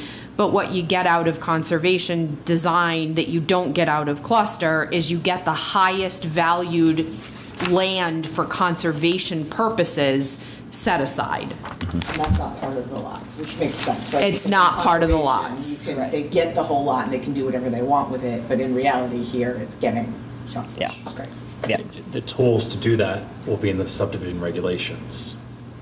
Okay? Yep. All right. I'm just looking at other things that are sort of, high points in here. So I'm on page 10. This is where you do this is what explains your density calculation, and that is based on a yield plan. And that is where the applicant has to give the planning board essentially a subdivision that is designed under the conventional standards that shows this is the number of lots I can get. And this is where there is language that says you can't assume, you're getting a DEM variance for your septic. You have to, they have to be fully, So it's like the conventional versus the conservation. Right. I mean, the Like conventional we're supposed to do now. the conventional subdivision design is the basis for your density. You have to essentially prove to the board, Like and the board has to accept that yield plan, and that's all laid out in the subdivision regulations. It's a stepped process. The board has to accept that yield plan and say, yes, this meets our standards. Yes, we would accept this yield plan. That is your density. And then they take that density and they design that number of lots into that other 50% of the property. And they can, to Todd's point, they can take that minimum lot size. So if it's 30,000 square feet, they can go down to 30. They don't have to go down to 30. So they can have 30, they can have 40, they can have a 60, they can have, they can vary the lot sizes. They can do a duplex, they can do a single family, they could do a multifamily. So you really you can get good variety and good, design out of a conservation development. And ideally, they work with the topography. So because they have varying lot sizes and because there's a lot of leeway on things like frontage and slope and all that sort of stuff, there isn't this mandatory you've got to have this much frontage on the roadway within there. So it gives them a lot of flexibility in terms of how they place the houses and where they place the houses, and they may not all be like sort of sitting facing the street, and some may be a little closer to the street within the development, and then others may be set further back down a little bit of a driveway. So there's a lot of flexibility there in terms of, how you site all of these things. And variety too. And we were talking last night at the zoning update committee, there are two, they were done as rural residential developments, but done very much with sort of the conservation design. If you've ever driven through either Abel Hart in South Tiverton, or if you've driven through the Bliss Homestead, which is Old Farm Road off of... Same developer. Same developer. They're both Dennis Talbot developments, and they're beautiful, and they're, really, really well done, and they both have big set-asides of open space. So, I think the landscaping adds an awful lot to the developments, which some people don't, enforce. But, and so do homeowners associations. The other thing we talked about last night is that, this is going to go to the town council for public hearing. There will be people that don't understand this. There, obviously there will be people that may not like the concept of this. And I've been through public hearings for conservation development. I've kind of heard the, gamut of arguments about why not to do this. People will try to make an argument that like it devalues my property. I don't, I can't get as much for a 30,000 square foot lot as I can for, this 60,000 square foot lot or whatever. There are studies that show that conservation development lots hold their value equal to, a standard lot. There is a inherent value in a conservation development lot that abuts permanently protected open space, opposed to a lot that abuts an adjacent property that is owned by someone else that will eventually get developed into another subdivision. So if they're designed properly, all of these homes should be situated around the open space so that all of these either look onto open space or back up to the open space, so that there is that value that gets retained in these properties and it stays there because it will not get developed. It's not owned by somebody else. It's not going to get, turned into a subdivision later on down the road. I heard at a public hearing, you're going to force me to watch my neighbor cook his breakfast in his underwear, and I don't want to do that. That's not why I moved to this town kind of argument. And I mean, that is an argument that it's an uneducated argument. You don't understand what a conservation development is or what it looks like, because clearly when you look at the visual pictures that were shared with you the last time you talked about this, that's not what they look like. That's not what a conservation development yields. And the other thing to keep in mind is this is only for subdivisions of 4 lots or more. That it does not mean that somebody cannot buy 10 acres and build their dream house on it. Right. I mean, this is for subdivisions that are being done of 4 lots or more. Or that has had 20 acres for the last 15 years and is going to cut off a lot, 2 lots, 1 for each kid. I mean, They can still do that. They can still do that. So this is really not, somebody who wants to live on, 3 acres or 5 acres or whatever it is they want, that's still completely allowable. It doesn't affect any existing properties whatsoever. So it's not forcing anybody to watch their neighbor cook breakfast. I mean, it's your, once these developments are done and they're for sale, it's your choice to move into one or not. It's not, nobody's going to force you to live there. There are 7,000 other opportunities of existing houses that were not developed under conservation design. Never mind, as Ashley said, somebody who wants to just, they've got a farm and they want to subdivide 2 pieces, 1 for each of their kids, or 2 lots. I'm going to sell this lot and I'm going to sell that lot. I mean, that's...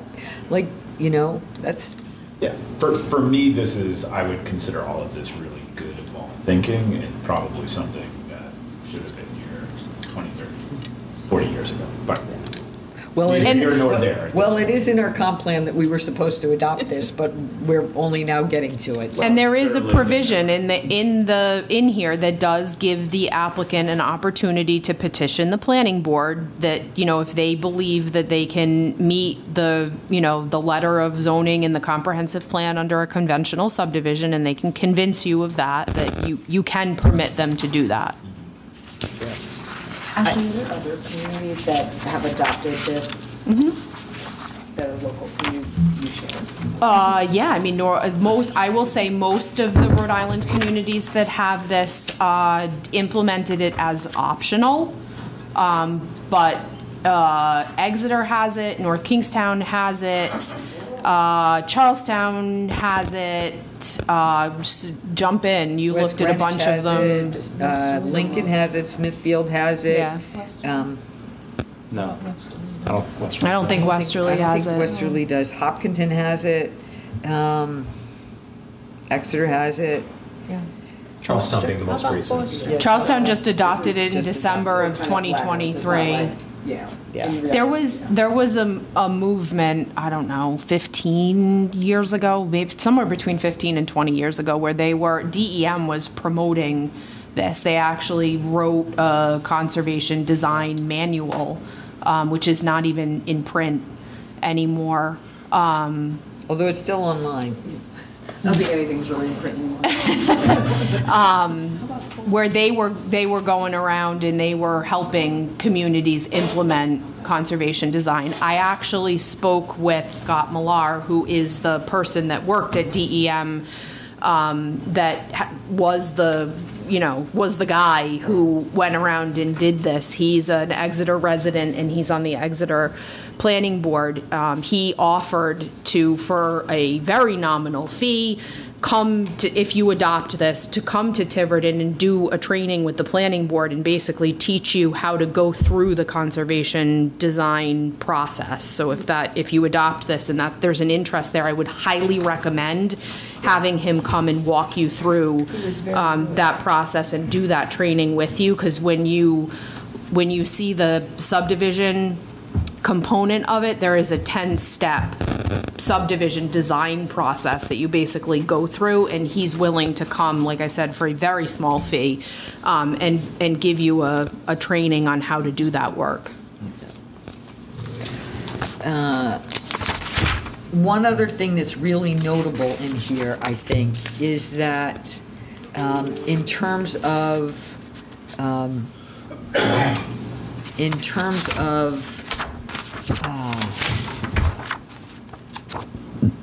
lot coverage, we have We're doing impervious. We are really going to, and we've talked actually a lot about this with John Hoyle in the Zoning Update Committee, right? So we have this thing in our zoning code called building coverage. We used to have both building coverage and lot coverage, which is why we have two definitions that are in our zoning code. And at some point along the way, somebody talked us into getting rid of lot coverage and making it the same as building coverage. But for our purposes, and we're going to start with conservation development, but this is probably something that is going beyond conservation development, which is to get away from building coverage and really start focusing on impervious cover. You know, how much of the lot is impervious? And it doesn't really matter about whether, you know, buildings or not. It really matters about how much of the whole thing you've paved or covered up. So this is really kind of the first place where we're going away from, you know, building coverage, and we're really going towards, you know, lot coverage and impervious surface. Where am I? Right there, under your phone. Turn. Page 14. 13. Oh, here we go. In total impervious, 20% maximum. So, just so you know, the accepted conventional guideline nationally on the health of a watershed is that if you can keep a watershed at 10% or less of impervious coverage, you've probably got a pretty healthy watershed. That's the goal. We are allowing people to have 20% impervious coverage here because keep in mind, the other 50% is going to have zero. So, you know, it equals out to 10% overall for the lot. You get a condensed lot now. Yeah, and you may well have a dense lot. I mean, so there'll be 20% impervious lot coverage. It's a little bit higher for multifamily just because in an effort to encourage, if we're going to have a multifamily development, something like a community room or maybe some other community space or the swimming pools. A swimming pool or something courts. like that, or a sports court. We've given them a little bit higher, but that makes for maybe a nicer multifamily development. I think I already mentioned that the multifamily is now going to allow different types of structures, so it's not just apartment buildings, but there are limits. So if it's a duplex, there's a limit of 2. If you're going to do a townhouse structure, it's no more than 4 townhouses in each building. And if you're going to do a traditional apartment, it's a limit of 8 in each building. Multifamily developments, and I think for those people who are horrified at looking at Pecasset Reserve, there's a mandatory 75-foot no-cut buffer around any multifamily development. So you won't have I cleared the lot, I took down every single tree, and it's now sitting there vacant. I also think it makes a nicer development, actually. People like trees. They like coming out of their building and seeing some trees and some wildlife, and so except for the entrances, in and out of a multifamily development, it'll be treed around the perimeter, which, is, I think, better for the people driving by, but I think it's really nicer for the people who live there to, go out and see some trees. The setbacks in a multifamily development have been cut way, way down, with the idea that, if they have internal sidewalks, there's no reason that the building has to be 40 feet from the sidewalk. It can be a more walkable place. There are a number of these things that are not reducible by dimensional variance, so those are firm requirements. We said that all multifamily form units or more have to have public water and public sewer. And I think those are a lot of them. I only had one question in all of this.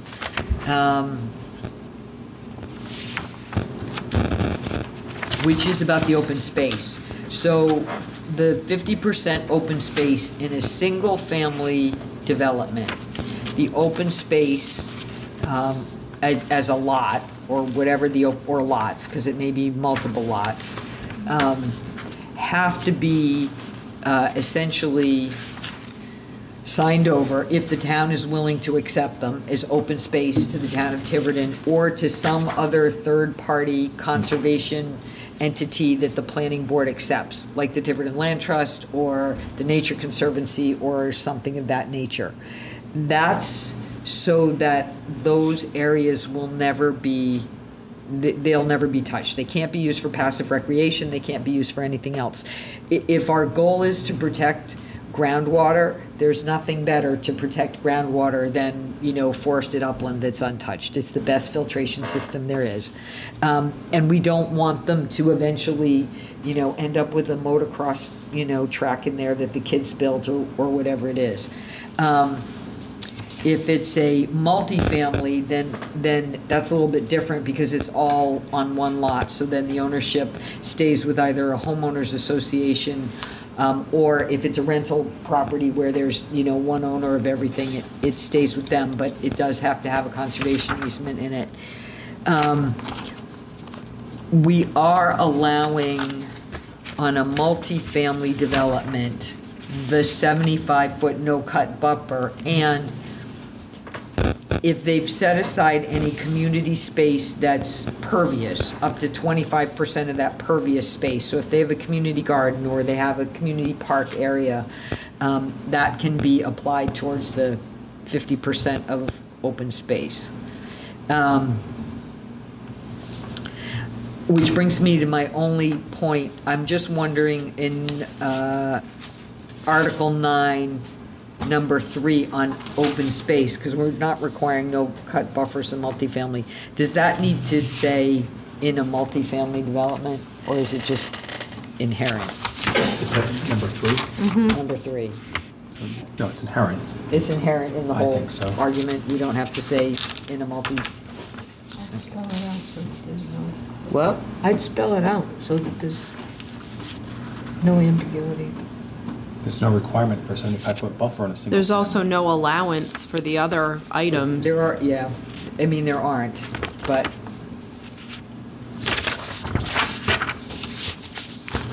I mean, you, out of an abundance of caution, you could say,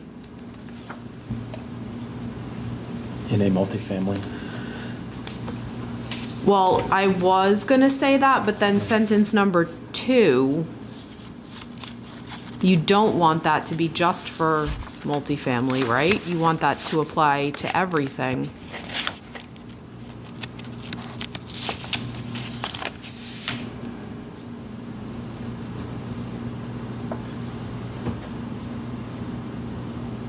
Well, I guess that wouldn't, because you're gonna set that aside on a separate lot. Yeah. In a it has to- single yeah, it family has to be- development. Yeah, it has to be set aside. So on a you separate could lot. say number 3 for multifamily developments, and then the rest of it.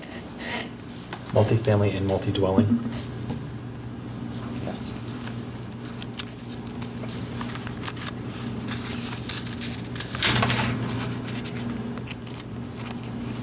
Multi-dwelling type.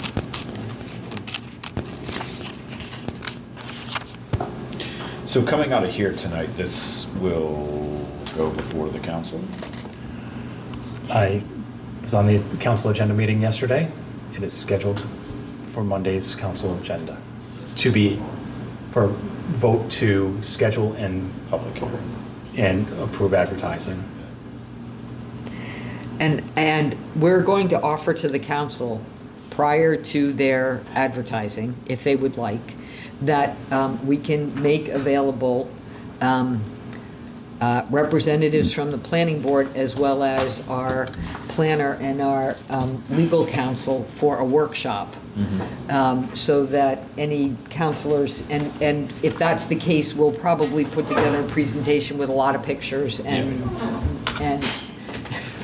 VA's laughing. But I mean, examples of what conservation development looks like. I think that's all of that. critically Right, important, yeah. given all of the great discussion that we've had here. Right. People may Pictures zone worth out on all of 1,000 that, words. But if you can Right. show it in A a couple picture's of worth pictures. 1,000 words. Oh, I get it. Yeah. That makes sense. That's an excellent suggestion. Yeah, so it'll be up to the council whether they take us up on that offer, but we are gonna make that offer, because there is a lot to digest here. And so plus, I think we'll put them in better shape when they have a public hearing and people are getting up with questions that they've already asked and answered and aren't alarmed about. Because there is a deadline. I mean, the moratorium expires at the end of June, and, 30th. And once that's expired, it's expired. So whatever can be adopted before then is good. When we do public hearing, I'm just thinking, like, based on the experience, like, that you know, in essence, for the lack of a better word, when we talk about socialize the idea with us in the last meeting, you showed the pictures, you explained it. It made it really digestible to understand what was happening here. So I don't know if that's possible, because I think probably it might not be as long as maybe a presentation that was given at the workshop, but certainly at the public hearing, it would definitely help to have an overview presentation for sure. I think it's extremely important because I'm sure Deb and Jay have learned a lot because they have been so attentive to the planning board and zoning board meetings now. They know a lot more than the rest of the council, and I think it would be extremely important to get everybody on board. But I agree. you agree? Thank you, Deb. Yeah. Ashley, do you want, for giggles, just and so everybody here can see it, do you want to show them the Bliss Homestead from our GIS? Sure. And while she's pulling that up, is our next step to vote on approving this? Yes. And recommending that the council adopt it, yeah, that is. I have a question of Todd. When we're changing the zones, do we individuals have to be noticed? This is a town-wide, so no, specific notice would not be required in this instance. Okay, I wondered how. What's the street? Old Farm, Google, Farm look up I Old- just need one that should Look up work. Mullen. Old- M-U-L-L-I-N. I got it. There you go. And I know we did a workshop last year about how to use the GIS system. It's all Since then, they've different. changed it. It's all brand new, it's I terrible. apologize. So if, yeah. It takes time to get used to, so that's all. Same, but Well, this changed since you gave me mine too. I was trying to figure out what was going on. It changed like yesterday. Yeah, it was a couple weeks ago. I don't think so. Yeah, I don't know about that. I Your think it cache was delayed. Your yesterday. cache was delayed. You Whoa. got it until yesterday. A lot of the towns are going to this system now. Yeah. it's the- yeah, So, that's so this here is a conservation development, and this piece is open space that's part of the development, one piece of the open space, and so is this beautiful field here. And so these are all the lots, and you can see all the lots are slightly different in size, and the way that they're structured on the road, and they, some of them have, driveways that go to the front, and some of them have driveways that come into the side. And this happens to be a fairly wooded neighborhood, so when you drive through there, the houses are lovely, and the lots are very, very private. But they also have this beautiful piece of open space there, and then they've got this, beautiful This one here, too. view of this open field there. It's really, really nice. And if you, that's not part of it. This one is here. And do they all have, I mean, I know where this is, I've driven up there, but do they all have equal access to like the field and the? They have a home. Yeah, that's So always- they have, in their case, they have a homeowners association. So they have a responsibility for maintaining that. We're not suggesting that there be a homeowners association, that some other, either the town, if the town's willing to accept it, or some other conservation group takes ownership of that lot and maintains it. But if you click on. We need to be clear about this, though, Bill. The intent is not for the open space to be used, even passively. Fair point. So that field is technically not part of the conservation. This is not a conservation. This was a rural This is a residential. rural residential, but design-wise, But if it were- Okay, gotcha. Design-wise, it's similar. The entity that owns the open space will be required to create a conservation management plan for it, so depending, right? If it's already a field and it's not treated and it's being left, and they say, well, it's fine if people walk around fine. I also think if it's conservation open space that backs up to something where there are trails. So say it backed up to Weedamo Woods and the entity said, okay, fine, but we're gonna create a path that allows these homeowners to get Access. That's something that the owner of that open space with their conservation management plan will come to the planning board, and if it makes sense, then the planning board will probably say fine.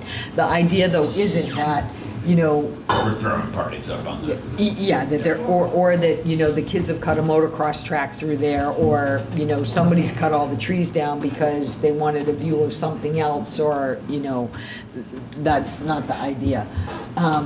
But Ashley, if you click on any one of those and then pull up the tax card, you can see a little bit, I think that one was done before the landscaping was in, but they all look a little bit different. They all face slightly differently. They're very private, it's really nicely done.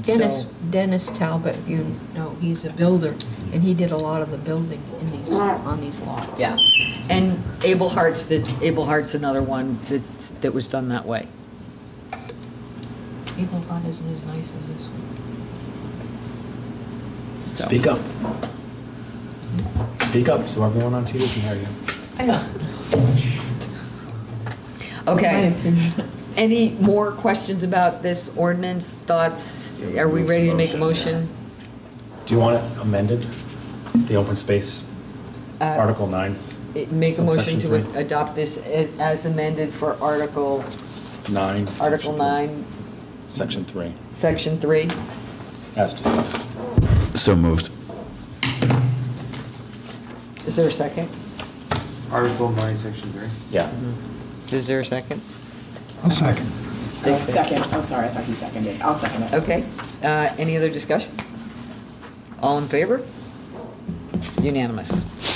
Okay, we Nice are work. getting there. I know that this is yeoman's work, everybody, so thank you. Subdivision regulations. So there is, Ashley has created a set of subdivision regulations that go with this, because the meat of, you know, how the process works is in the subdivision regulations. And I believe that those are ready and can be distributed As you requested. right now. So we're not looking at them tonight, but you will have these in lots and lots of time to review them. So they're getting, You get a whole month, Rosemary. Oh, really? Not a Friday night Nope. no. when the town hall's locked? There were, I realized that, you know, this is a lot in a short period, but it was not for lack of effort, I will tell you that. You did a great job. Why don't you explain why they need to vote on this? Oh, would you mind? Okay. Before you go anywhere, Trish, Tricia did yeoman's work herself and went to the clerk's office and discovered that at one point, some years ago, the town council granted this board authority to adopt its own subdivision regulations. That's correct. Nobody asked any questions. I So told them. you shall now, adoption of these will be up to you. It'll be a public hearing, advertised 3 successive weeks beforehand, just like the zoning ordinance for the town council, but it'll be yours. Okay? There we go. So that brings us to our next thing, which are special use permits. And we're going to ask the council for... Mine too. I started having dreams about these. Oh, gosh. That's, you know it's bad then. Okay, so we are going to ask the council to extend for a bit the no's on the special use permit. So, in the particular methodology that Tiverton has picked to update its zoning code, which got very much complicated by the General Assembly's passing all these bills. What has happened is that, and this goes to Bill's point earlier, that Ashley's firm has been working on special use permits as they existed. Meanwhile, the zoning update committee has been reviewing zones and looking at all the uses in those zones. And not only is the zoning committee making some recommended changes to the actual zoning, right, of the land that's part of any given zone, but they're also making recommendations as to the uses and special use permits. So we're on a collision course here. And what we've realized is that it makes sense not to send a set of changes for special use permits to the council to get them into the council before June 30th when the no's expire, only to be coming back a month or 30 days or 60 days or 90 days later with changing them all back, because that's what came out of the zoning update committee, came to the planning board, and the planning board agreed with the zoning update committee. It just doesn't make any sense to do it that way. So we're going to ask the council for more time on these, and instead of getting them in one big block, they'll get them as tranches as part of the actual zone that's getting reviewed, which I think makes a lot of sense. So Todd has suggested August 31st maybe, but that's sort of arbitrary. I did have a discussion with the town administrator, and he thought the council would be lucky to get through all of them by the end of November, keeping in mind that there are a lot of zones, and we can't give the council everything at once, and all of these things are going to have mandatory public hearings, 3 weeks of advertising, before they can be adopted. So, and the council's got a lot on its plate right now with the budget and, union contracts and everything else. It's not like their agendas are just open for us to give them all the zoning things that we want because they have other business to do. So I am going to suggest, so that we don't have to do this twice, and since the town administrator was comfortable with this, that we amend that to November 30th. I just wanted a starting place. Yep, Todd just wanted a starting place, so that would keep the no's for now, until at which time we start sending them S's and Y's that they can adopt. You feel that the other committee is going to be set with their stuff by November? Oh, yeah. So right now, there are the waterfront zone, the Olive Main Road, general commercial, Bliss Four Corners are all done, are basically done. And so as soon as we get this off our plate, that's the next thing that's coming over here for the planning board to take up. So I think that committee's doing a pretty good job of getting through the zone, so I think that that's not going to be the issue. But it will take time for us to go through them and then get them over to the council. And they will stay a no until the council advertises and votes on it. But when they vote on a certain section, the rest still stay no. Yes. So whatever they vote on will get changed till the next section comes to them. It's not like they all get lifted once. Right. And we also know that there are some applicants, but I think they are in zones that are basically ready to come over here, so we can get those done kind of post haste. And if there are things that people are requesting, then we'll try and move them to the top of the pile just so that we can accommodate people. What was the date? November 30. To have everything complete, right? So we're going to start this process. It'll come from zoning, come to us, we'll approve, it'll go to town council, they'll do the whole rigmarole, they'll approve it, it'll apply for the ones that we've approved, then the next group will come over and So are we trying to get this done before January? We're going to try and get it done before November 30th. That's the goal. I'm just saying, we're going to have an election, we're going to have a whole potentially new council, starting from scratch. Yeah. Like it would that's be why good November to sort of 30, see. That's why November 30th is the number. Okay. That's sort of what I'm getting. The way the ordinance reads right now is that it's a sunset provision. So at its sunset, it will flip back to whatever it was before it was enacted. So now the request is to push that sunset to the November 30th. Okay. So it would prevent that flip over. So, I'll make a are we looking for a motion here? Make a motion to extend the sunset provision to November 30th? Or make the request of the council to extend the sunset provision until November 30th, 2024. Second. Any other discussion? All in favor? Unanimous. What have we got next? The zoning, well, we've already done the marijuana thing. Special use permits, we've sort of given ourselves now a plan to go forward with special use permits, right? I have a question. When it comes from the next zoning group, knowing that we've got a zoning board, words VA, do we need to have, because I know everybody wants to hang out with me on a Friday here, do we need to set up a special meeting to review? So we are gonna talk about that before we adjourn. So hang on to that thought for just a second. But I think that brings us up to item G, which is there anything on the legislative update, Ashley, that we should know about so that we can have more agita and anxiety? Tell them about the 30%. The what? I don't want to know. I'm afraid. The 30%. Two-family. So there is a amendment to inclusionary zoning to put back what makes sense, which is not a 2-for-1, but a 1-for-1. So for everyone who threw out inclusionary zoning, you could maybe get it back now because it's not an outrageous automatic density bonus. So we'll have to see how that goes, and then you could think about, pulling inclusionary zoning back in. They did a bunch of, when I say they, I'm saying the House is pushing these through, where I don't know what the Senate is gonna do. They've pushed through some technical amendments to the subdivision changes that were made.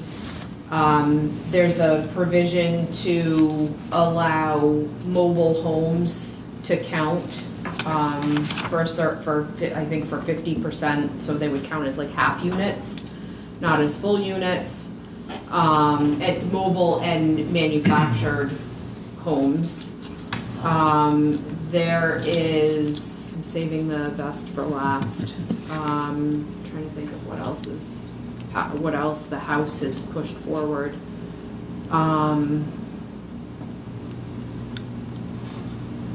The one that I would say is most in contention right now is the original bill was a provision that said that you had to permit residential in all commercial zones.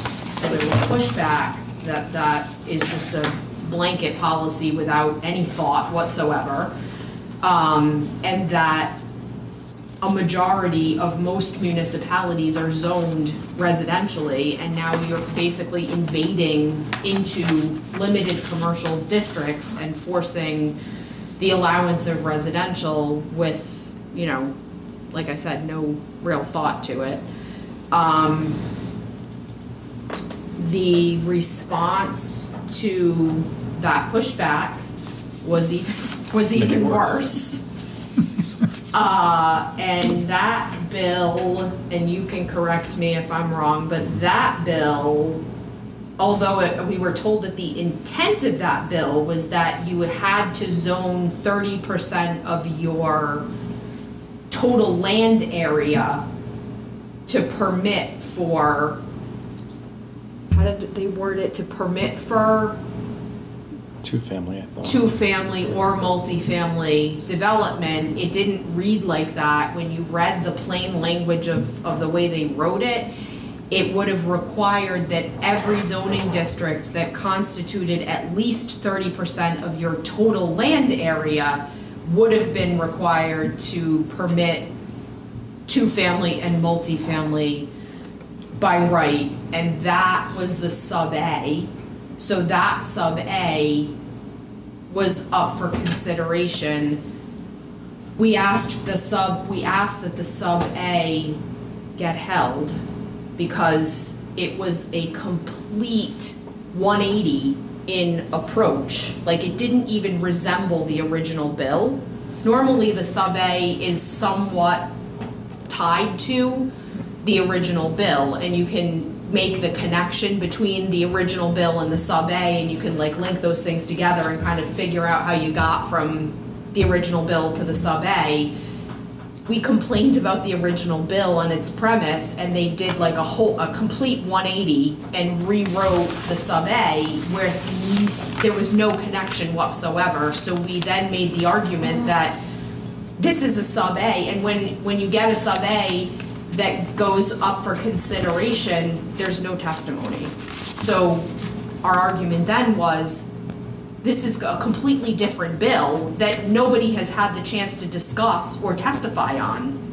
You've completely changed the approach here. We started with what was understood to be a premise of, let's incorporate residential into our commercial districts, and completely switched to, let's increase density in already residentially zoned districts. It's like those two things, it's apples and oranges.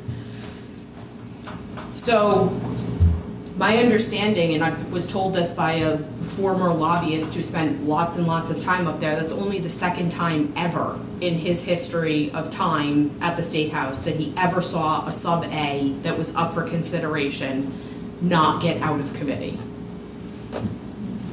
Do they have any comprehension that multifamily? You really can ask me that question. Yeah, I was like, nope, I don't know what she's gonna ask. The answer is no. Do they have any comprehension, with this, that multifamily development requires a certain level of infrastructure, and if you don't have that infrastructure, you just can't do it? Like, is there any sort of, like, I'm taking it the answer's no. Figure it out. Figure it out. Well, I'll say that when we opposed the original bill, the request was, if you want to set a bar, fine, set a bar. Give the municipalities the ability to decide how they reach the bar, because they should all be able to reach it differently. They should all get to consider their own unique circumstances. Like, if you want to say, you have to achieve a certain level of residential whatever, because we all know this is housing driven, fine, but let them figure out how they have to get there. Like, give them the tools they need, let them make their own decisions, let them design their own zoning, let them do a study, whatever they need to get themselves to whatever the bar is that you want them to achieve.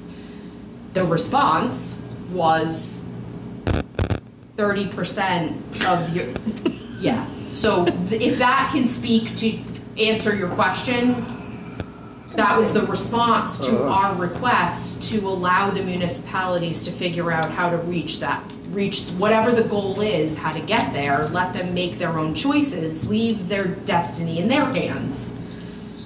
So then we proposed language that basically said that municipalities have to have at least one mixed-use district that permits multifamily development, and in order to determine where that district is and what it's comprised of, the municipality can conduct a study of its own determination to, make those decisions. And that's all we said, and we put it in a different section because they keep dumping everything into the permitted uses section, and they're just cluttering it. That's not what it was designed for. That's where they dumped adaptive reuse, and then they were gonna dump this in there, and it's not the appropriate section of enabling legislation. So we picked a new section and we tried to give them language, and I just got a copy today of what that has been turned into a sub-A of. So I have not had a chance to go through that in detail. I can't tell you at this point, what that means, what it, is it good, is it bad? I don't know the answer to that. That is the one bill I'll say is probably going to result in something that you're gonna have to do. At this point, I don't know what it is. But it remains to be seen what the Senate is gonna do. Right. Well, thank you for that cheery, sorry, cheery update. Oh, Lord. And the accessory dwelling unit, the Senate introduced its own ADU bill, which is a bill that was drafted in between APA and the, their name is out, I've lost them. AARP, excuse me. So we feel comfortable with that ADU bill. We think it's much better than the version that came out last year. We think it's a better version. It's a good compromise than the version that the House introduced. Yeah. I don't know what they're going to do to reconcile those two bills, because there's a House version and a Senate version. They're pretty different from each other. Yeah. I hope that the Senate version is the version that passes. Something needs to pass because the existing legislation on ADUs is so internally inconsistent that you can't implement it at the local level. Yeah. So, well, there we go. Our legislators at work. I'm a parent. Are you sorry you asked? No. Well, I mean, we need to know this. So I would encourage the council to call our senators and let them know, because they seem to be a little more rational, maybe from an maybe there are some of these things that can be amended in the Senate. We've been talking to the Senate more, you know, the answers that we're getting new. I don't know which mics are coming from, but, well, if we knew there was a problem, you know, we wouldn't have done it. Them. We wouldn't have done that.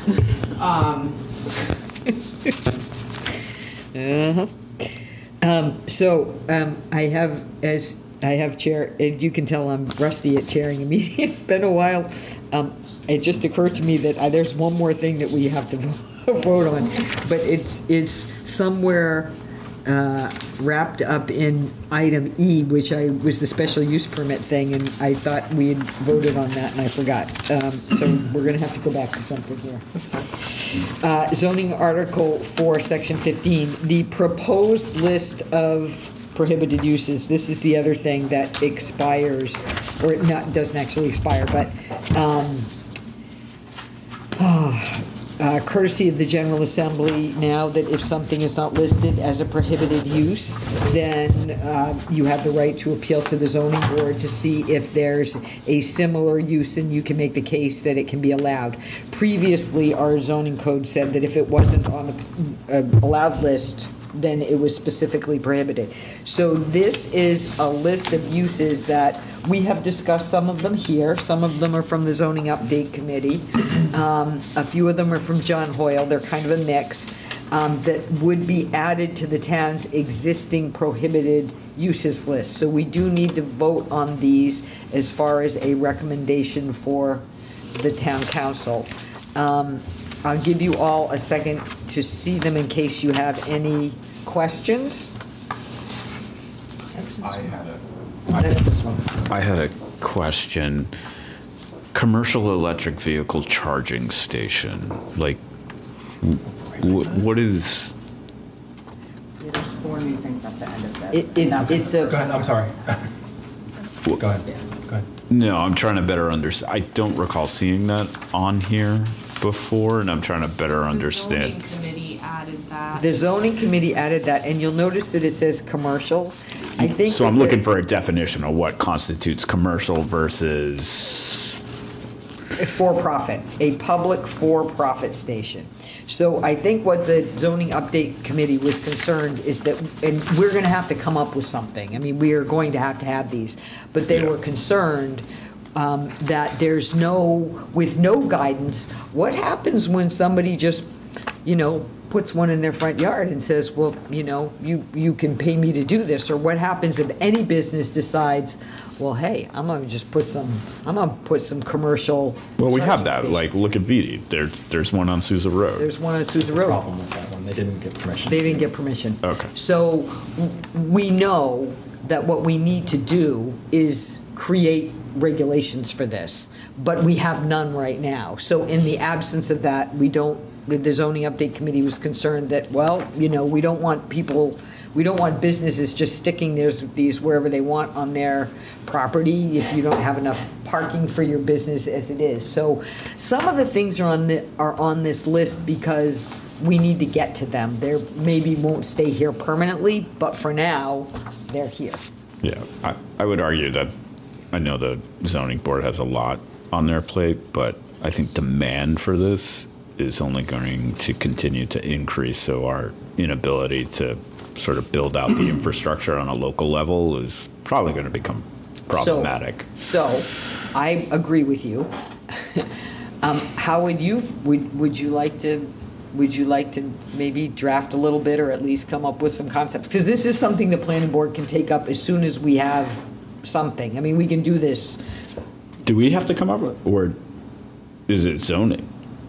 Like who's planning, right, zoning? We write the zoning. The zoning board has nothing to do with drafting. Sure, or reviewing zoning. I'll do some research on it. Yeah, I mean, if you don't have to necessarily, write the legal language and everything, and we have Ashley to help. Yeah, I mean, if you can do some research, I mean, I think one of the things we talked about, because one went in, it wasn't permitted, there was no review, there's been, I guess, some complaints that like vehicle lights are shining in windows because it wasn't, like, nobody knew. So those are the types of things we want to look at and prevent from happening. So we would want to look for, what are the best practices in citing these charging stations. Right, exactly. And if you give us what you find, between Todd and I, we can write a regulation. Yeah, because we know we need one and we need one soon, but, for now.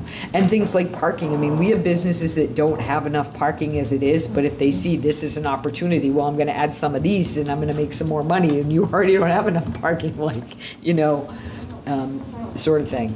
So that's why that was there. Any other questions on any of these? Gee, I had a question. Oh, go ahead.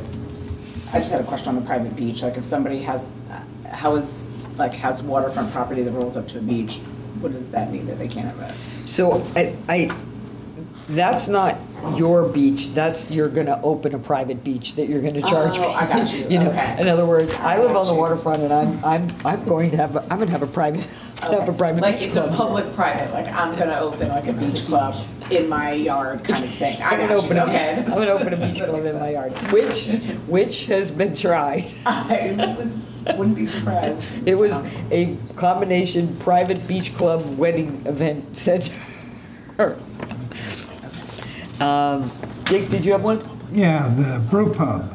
I think this. I could see eliminating or stipulating where it's made on premises and served. But how does it differ from a bar if they don't brew it there? I had asked a question about brew pubs last meeting, and the explanation made sense. If you are actually physically brewing the beer, that's very water intensive. We have water issues in town. I sort of get that. I mean, some of these, if we can sort out the water issues, if they get sorted out, some of these could come off the list. It's the same reason golf courses are on there. I mean, a golf course is a nice thing, but they use a lot of water. But to the point here, though, is brewery and brew pub. A brew pub is in essence a bar, right? If they're not making the stuff on service. So these are kind of the definition says that brew pub is a brewery that has that. We already have a brewery right above it. I see, but they're saying you can't brew and serve. Right. That's a brew pub. Is you brew and serve. And then we can't have a brewery, which is just the manufacturing of the beer. Okay, I get you. Sorry. Anything else? Anybody else? Okay. I don't know if I like the public beach definition, but. Okay, well, do you want to amend it? Go ahead.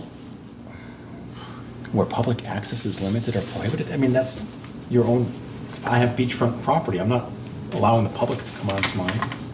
But it's like a public-private club. I think, like a yacht club or something. If you want. Maybe it needs the word club then, private beach club. Or a private beach club, maybe. Or something. Yeah, not just. Or a commercial or a commercial. Excluding home residential beach. I don't know.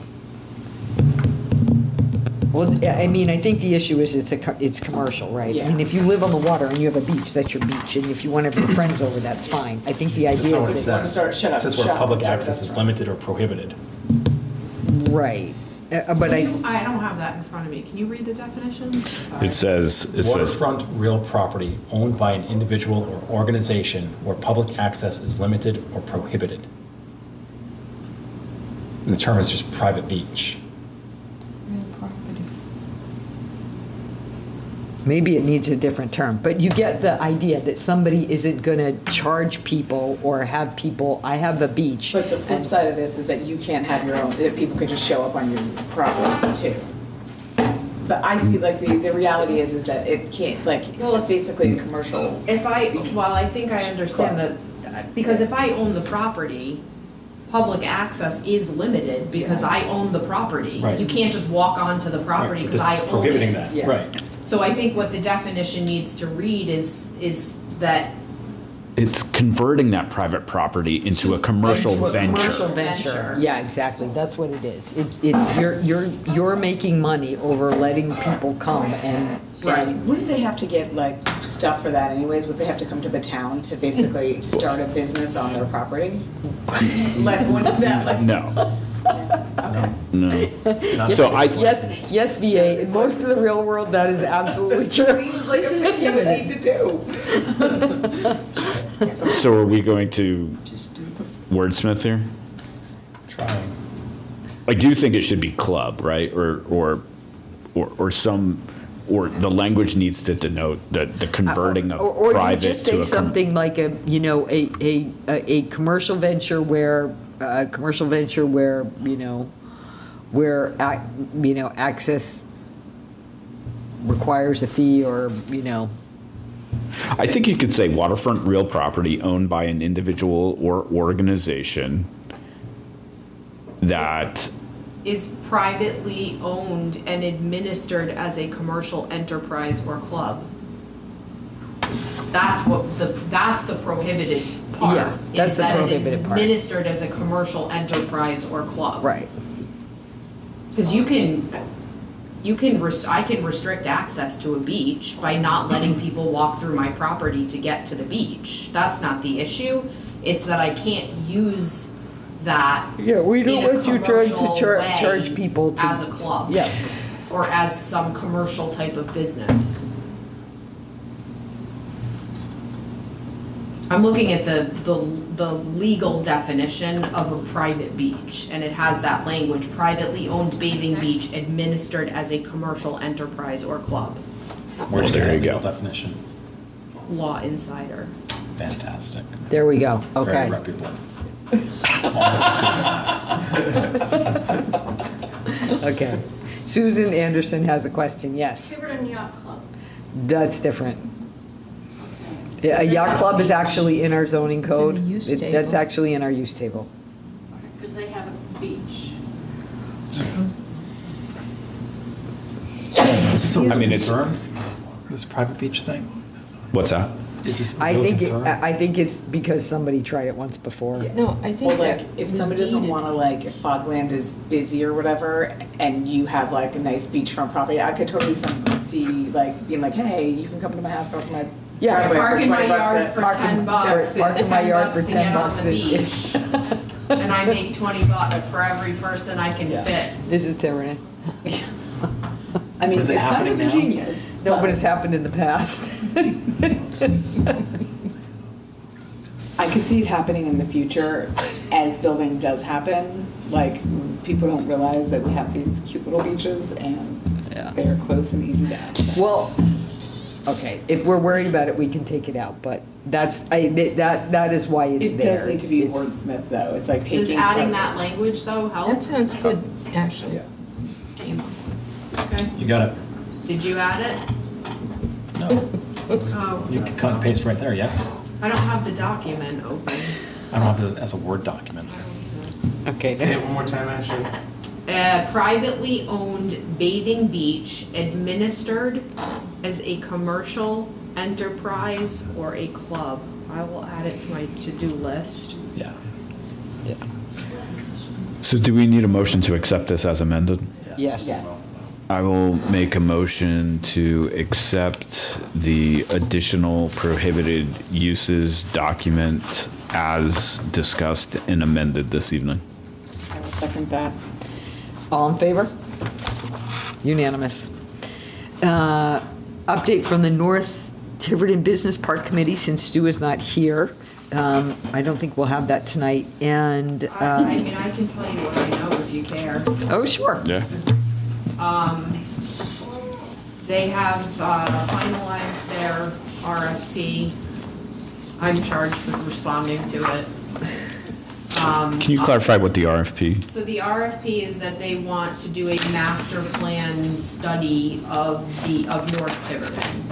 And that would include like a public engagement component. They want to look at, they want to look at the pieces of North Tiverton in terms of, what is allowed to be developed, what are the standards for development, what ways can they kind of improve overall, how North Tiverton can be redeveloped.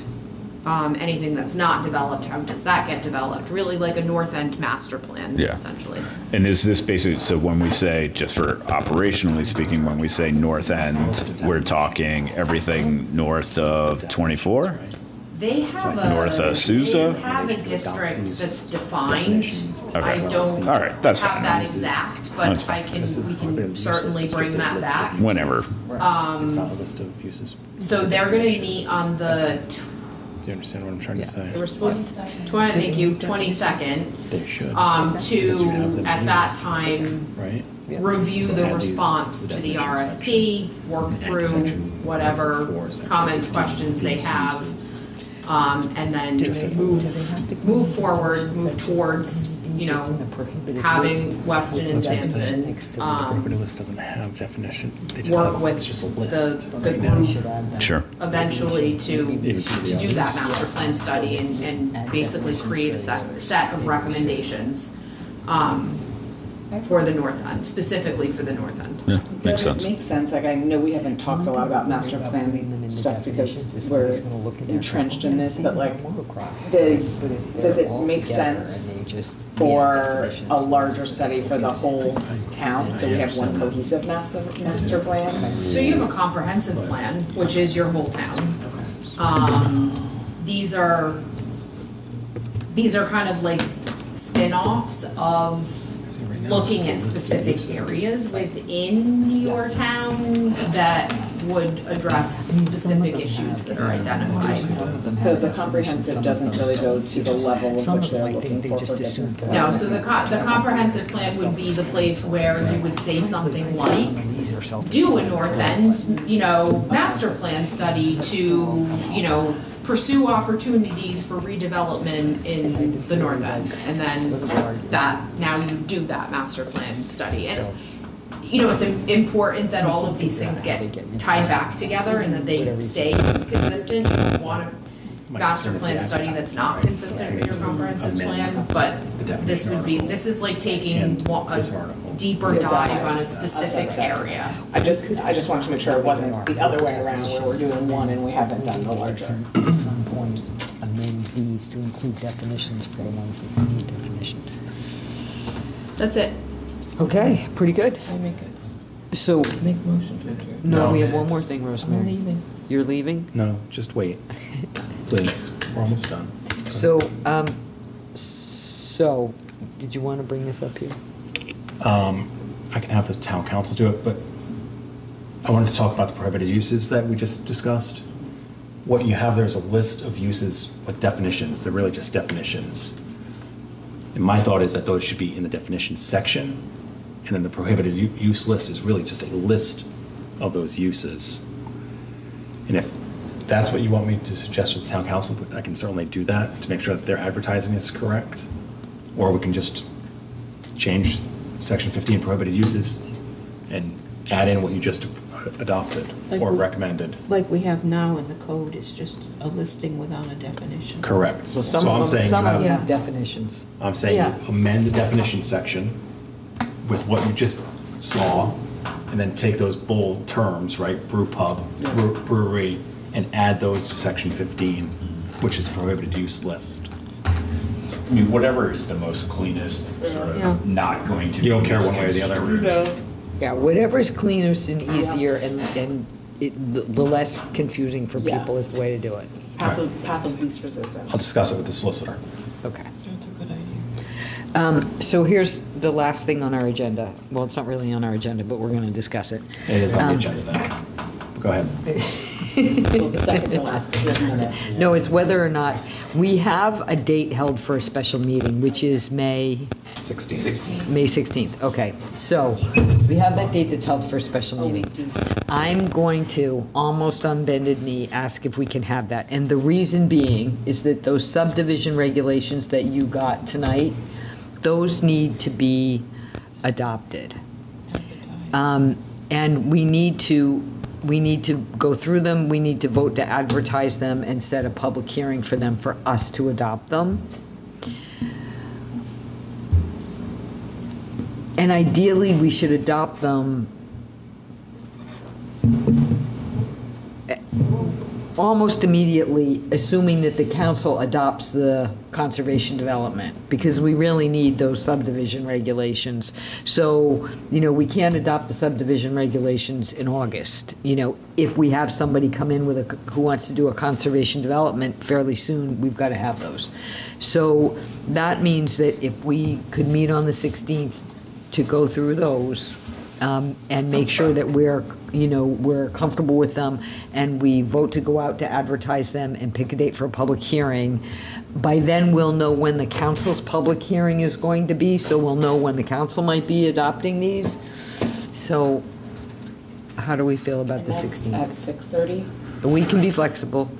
I'm coaching a soccer clinic. It ends at 7 at Long Flax. I can be here by 7:15. We It's the were last one I told by Ed earlier, I think. Yeah. Yeah. Did you have a quorum? Did you have a quorum? We have a quorum for the 16th. It's the only date we have a quorum for. Yeah. That's a Wednesday. Yep. A Thursday. Thursday. It's a Thursday. It's Thursday. Yeah, It's a I Thursday. can't be there. I'll be on That's travel right. the That's right. 16th You're through gonna the be out. 18th. You will be? Yep. Okay. Janice will not be here. And Janice will not be here. Yep. Stu Chris will is be a back. baby. Stu will be back. Yep. We'll Okay. probably have a new Okay. person by then, too. And we might even have a new member by then. And we might have. But, so we could start at 6:30 and VA gets Will a here. potential new member be available on the 16th? He's not paying attention. Already demerits. For a special meeting? I'm available. If you were appointed. Okay. Thank you. So, Sworn in. I don't think it will take a terribly long time. BA, do you mind if we start at 6:30? Oh, yeah, no. But we can start at 7 if everybody doesn't mind either. It's that you guys pick.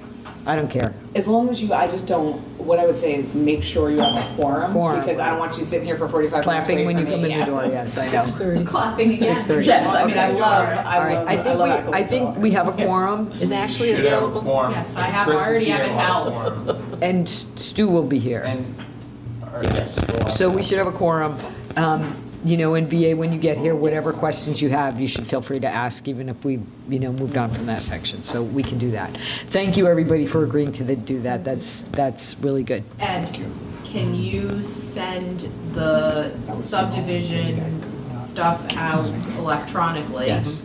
And make sure that Stu knows that he can pick up a paper copy? Yes. And anyone else who's not here, we can get them a paper copy. Yes.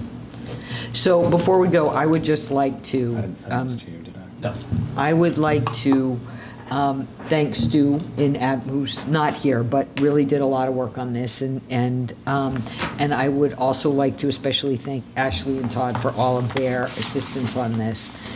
This was a lot of work in a really short period of time. And these are things that are long overdue. They're things that we've talked about in not just our last comprehensive plan, but the comprehensive plan before that and the comprehensive plan before that. And we are finally on the cusp of actually being able to implement some of those. So Stu and Todd and Ashley, thank you so much for all your work on this. And to everybody here for being patient in getting through this stuff tonight. I know it's a lot. Great job, everybody, so thank you. Ms. Hilton, you deserve a lot of the credit, so, Thanks So- from the board, too. really. This member. All right, now Rosemary. Can we approve minutes? Yes, please. Oh, Thank you. Sorry, I'm. Fred, he's like, minutes, I know, nobody I know. wants to talk about minutes. Thank you, Ed. Yes. Because we don't want to get in trouble with the oh, Attorney Lord, General's Lord, office again. exactly.